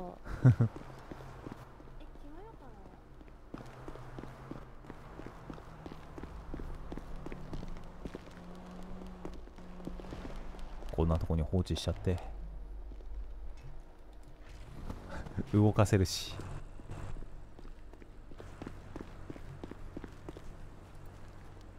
よいしょ。普通に出しちゃった。もうちょっと。おい。よいしょ。いや、このまま乗っていくか。お願いします。多分あれだよね、元魔法カフェとかの西海岸のとこかな。海じゃないのこれ？そうそっか、魔法カフェのね。いつまで置いてあるんだろう。いつですかね。写真撮ろうにも夜だとちょっと暗そうな気がするから。黄昏れてますコンビで。眠くなっちゃうよね。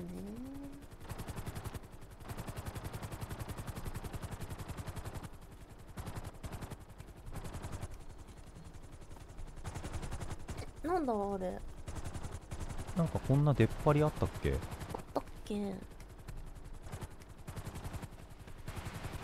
なんかこんなボコボコゾーンあったっけ？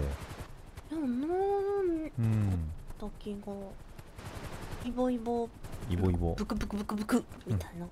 でここじゃないね。7010とかって言ってたから上の方だかな。もうちょい北の方か。この辺とか。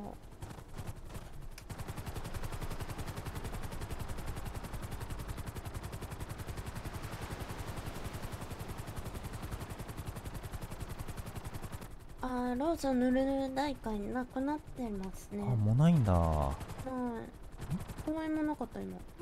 これなんだ。パトカー沈んでない？なんかここはあれか、ボートレースとかでたまに使う用水路みたいな。こんなとこあるの？たまにね、ボートレース会場のコースのとこまでつながってる感じ。なんか沈んでるって言ってたのは？これか。行くかな。なんか沈んでるね。警察バイクっぽい。仕事に疲れて。あった。人いるよでも。いいね、ちょうど撮ってもらおう。あとこの辺で止めちゃった方がいいかな、一旦。そうね。すごい心なきが歩いてる海で。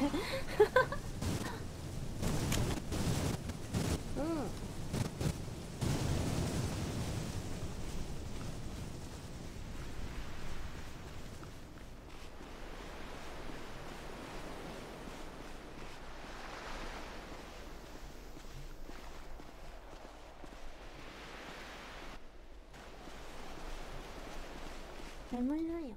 いや、いるよ。本当のチル。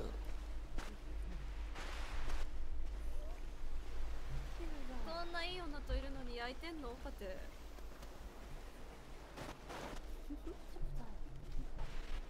空気読んであれしてかも。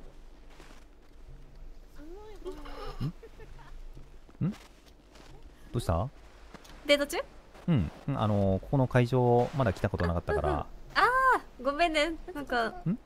はい、こんにちは。こんにちは。エモいとこで喋ってたいろいろ。超エモい。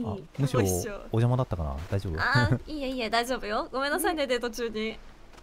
楽しんでねデート。デートなんてそのもう店長と店員なんでただの。座るのはあれか、自分で頑張って座りましょうパターンか。あ、でもここにこうやって立てるからいろんな。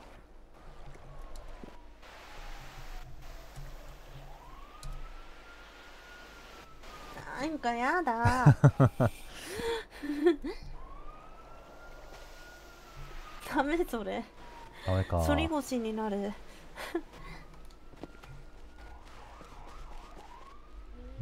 何しようかな。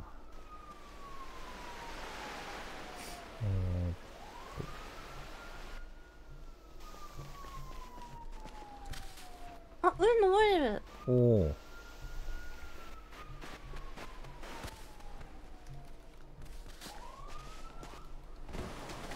上。こうやるんですよ。どっから登った？脇。お、登れた。うん。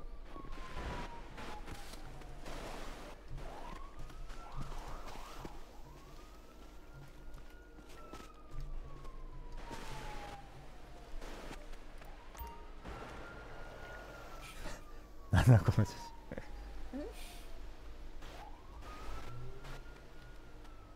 どういう構造だこれ。でも暗い。なんか夜だと暗いね。めっちゃ撮ってあげるよ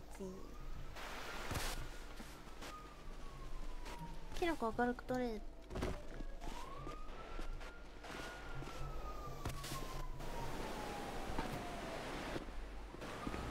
こうか。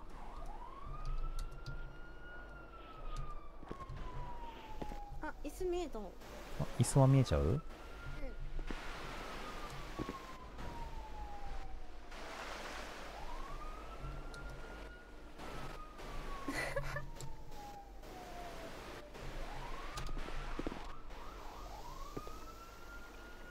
落ちた。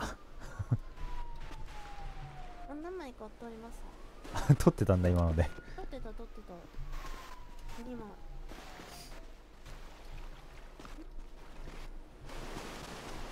待って、これおもろい。お、警察だ。ごめんなさい。許せねえ。ごめんなさい。どうした？本当にごめんなさい。どうした？ここで通報があったんですか？私の車ごめんなさい。サブローだったら許す。ごめんなさい。こら修理代払いますから。大丈夫よ。ごめんね。仕事してたのもね。サブローだったら許す。ありがとうございます。仕事中やからしゃあないな。ごめんなさい。いいよ。頑張って。甘いもん食え。ありがとう。あ、行ってこい。何の通報があったのかな。チェイスレースしてるとかじゃない？あれ？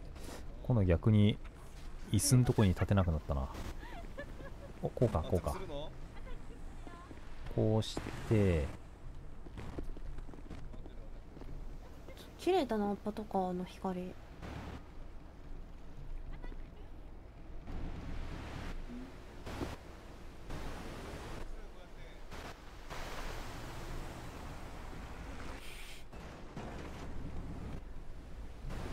あれ、前の形か。俺どういう感じになってる？やば。名前消した方がいいかも。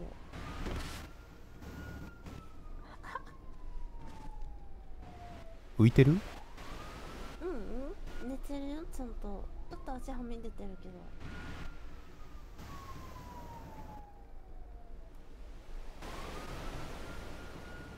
ちょっと位置を調整するか。もうちょっと頭のとこ、そうだね。ギロチンみたい。ギロチン？出せる？今スマホ。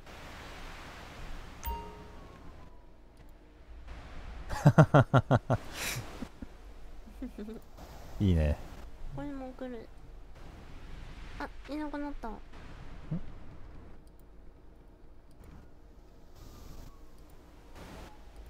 れ、あともう一個。ちょっと待ってね。なんか受け入れが触れなくなっちゃった。あら、一回閉じて。一回閉じて。はい。お、いけたいけた。ともう一個。うん。俺謎の写真撮れたのこれ。あ、自分で？なんかね、これ誰が撮ったんだに状態になってる。誰が撮ったんだにゃ。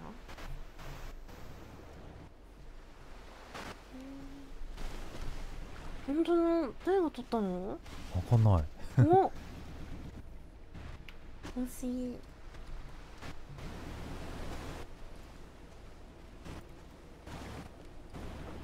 あれ、こうやって乗ったな。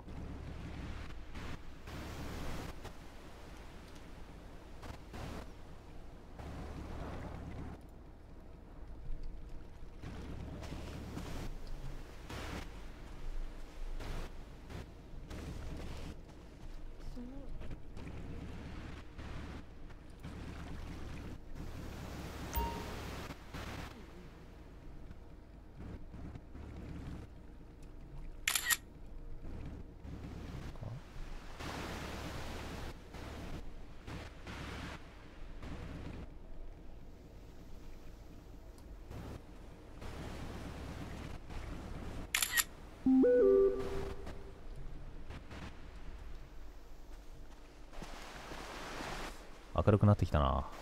ね、切った爪みたいな時。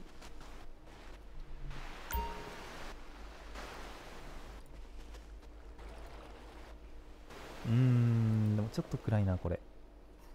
暗いな。あ、結構明るいけどねって。写真だとちょっと暗めに見えちゃうね。うん。なんかすごいね、このステッキみたいな。お尻みたい。お尻。うん。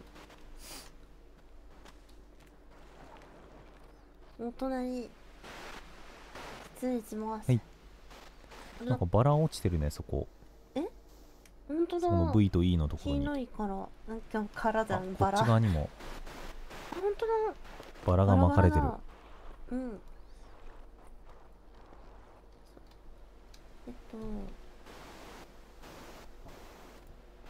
いや。わ、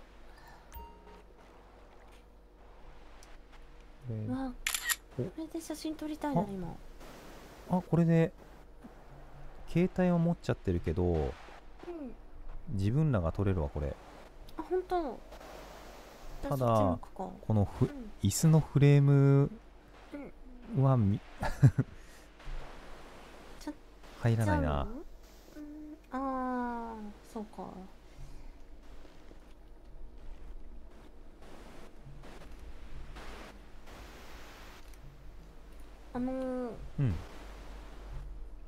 撮ってます写真。うん。これ人からもらったかな。待って、よいしょ。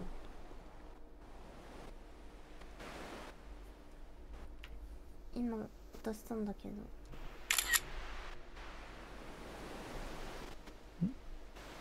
ど。お、いやまだもらってない。ペールエールのやつだ。そう。これおしゃれだよね。10個きた。うん。10本のバラか。ねえ、うん。あれよ。なんか親愛なる人よりもラブな人に渡すやつらしいよ。ほう。そう。なんか友達より上の人に渡すって。うん。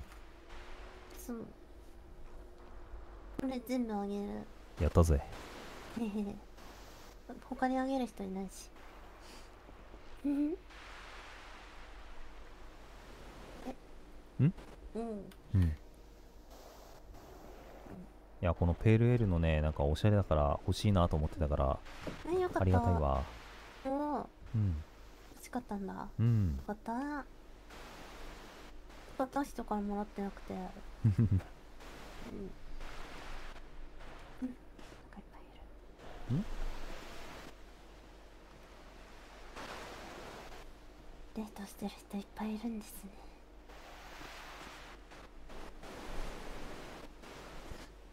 波打ち際を心なきが一人で歩いてるね。そうなんです、さっきもいて、エモだね。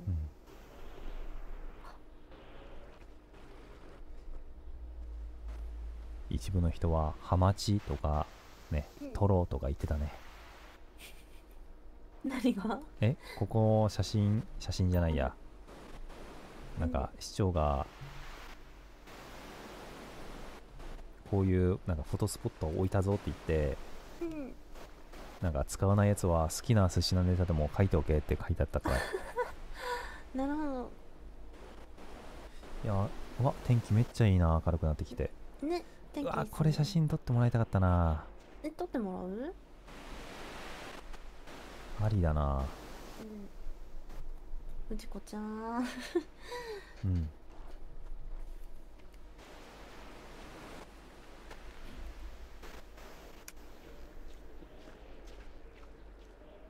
まあでもあえて写真に残さないっていうのもありだな、自分の記憶に。そうっすね。まあ何を言ってるか分かんないと思うけど、アーカイブには残るからな。まあそうだいい。この後ろからのアングル良くない？そう、俺も後ろから見てた。俺も後ろから見てる同じや。右後方から見てる。でも飛行機雲今飛んでるんですよ、上に。見える見える。これバックのこれめっちゃいい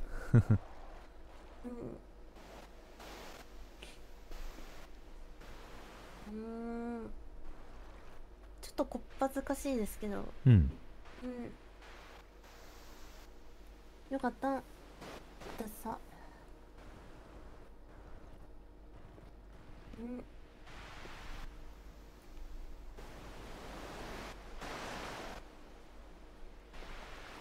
めっちゃいい天気ね。今日もいい天気。太陽が眩しい。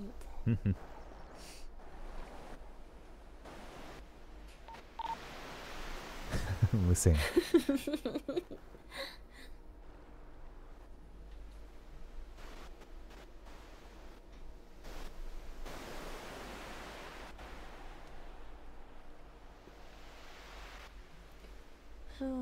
いいね、なんか波の音だけでここね。心なき歩いてる。こんなキヨキヨまで歩いてびちゃびちゃだよ足。キューバ工房ちょっと出ようかな。なんか昨日ね、3時半でもうすぐ3時3時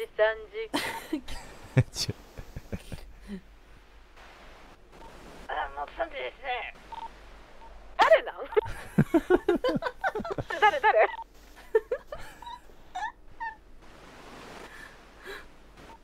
メヤンです、社長。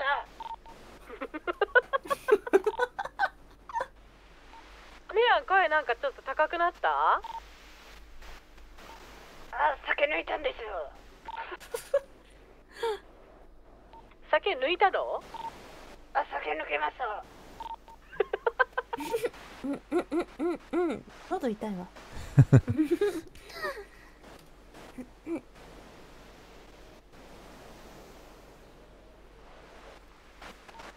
今ね、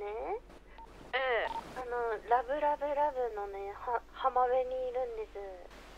ラブの浜辺？そんなドリカムみたいなドリカムみたいな浜辺にいて。ドリカムみたいだよねいや、まず、でもラブなの。そうなの？7010番の西海岸の浜辺にいるんですよ。で、ブランコがあって、今バレンタインの。へえ。めっちゃ可愛いですよ、ここ。マジか。でも私寝なきゃいけないんだな。来たかった。3時まで来れますよ、これ。マジで？何セン10番の前。今来させようとしてんのここで寝ることになっちゃうここで寝ることになっちゃうかも。いや、俺ヘリしまいに行きたいんだけど。しまうか。そんなこともあらな。あら。で、これジョアナさん来たら一人なんでしょ。そうです。誰もいねえじゃねえかって。一旦戻るから、そしたら。うん。パン屋さんのところ。どっちがいい？お家でも、お家のあれヘリガレージも近いなと思って。めっちゃ天気いいな。ねえ。ちょうど夜が明けてよかった。あ、みんな帰るとこだね。ガランと一人になるじゃんこれ。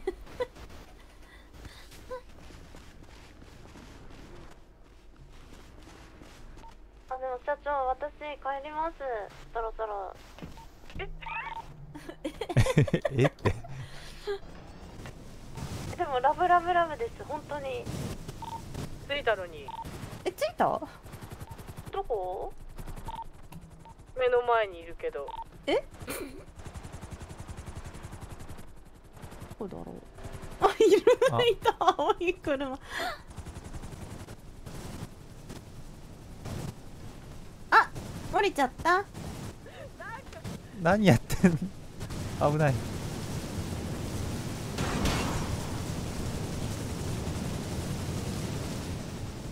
社長早かったですね。うん、ぶっ飛ばしてきたよ。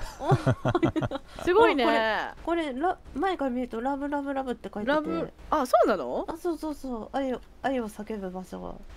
ラブラブ愛を。本当だ。ちょっとさ、相手いないし。これ乗れんの？なんか座れるみたいですよ。無理やりエモートとかで座ってる。写真撮りますよ。撮られるの私。はい。撮る。寂しくない？誰か私を拾ってってツイートしてくんない？あ、いいね。あ、待って。あ、めっちゃいい。車も相まって後ろの。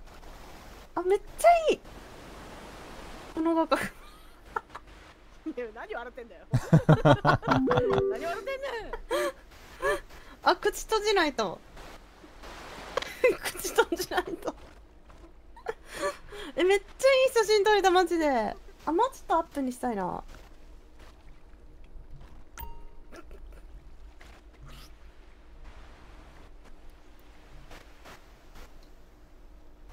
あ、いい。めっちゃいい写真マジで。ジョンナさん携帯開いてください社長。はいはいは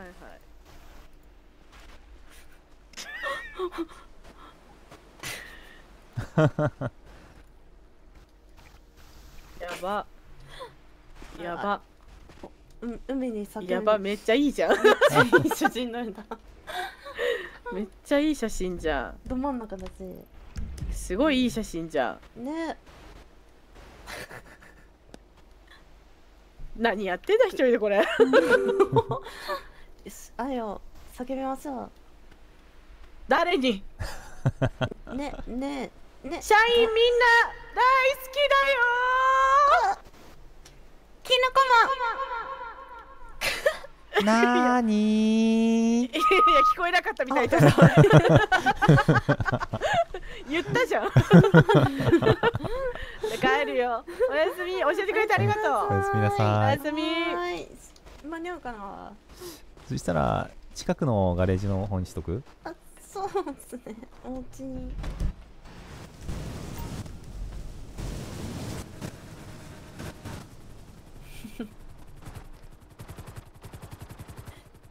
どこに帰るんだろう。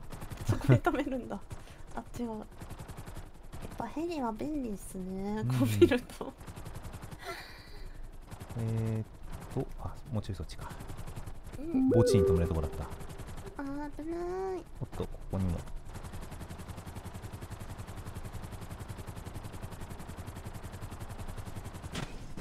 どっちでも、墓地が一番近いですかね。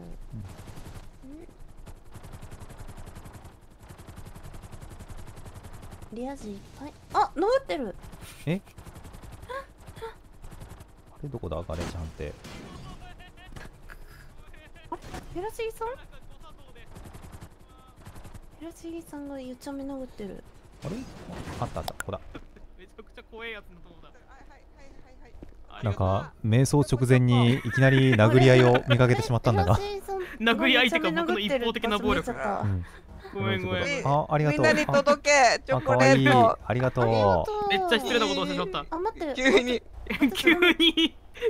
体重かけて。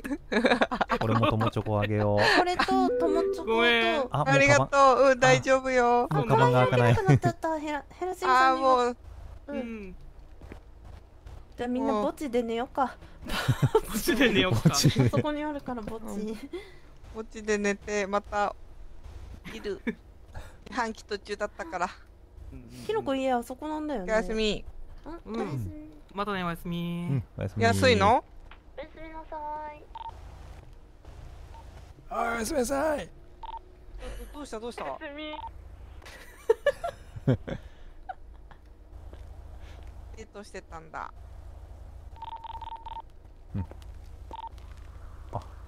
アディショナルタイムが長い。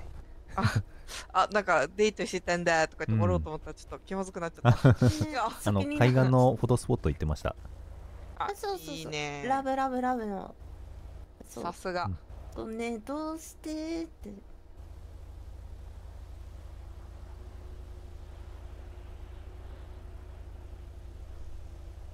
あれ、固まったまま動かないな。落ちるなら落ちてくれ。で、じゃあこっちにしておいて、で、俺は3時で寝るので、ここで終わりにします。まあ、家も近いから向こうも大丈夫だろう。よし。ということで、なんか、チョコめっちゃ食べながら放送も過ごしてたのに、なんかお腹空いてる。何なんだこの状態は。ということで、危ない。変なしゃっくりが出るとこだった。じゃあお疲れ様でした。おやすみなさい。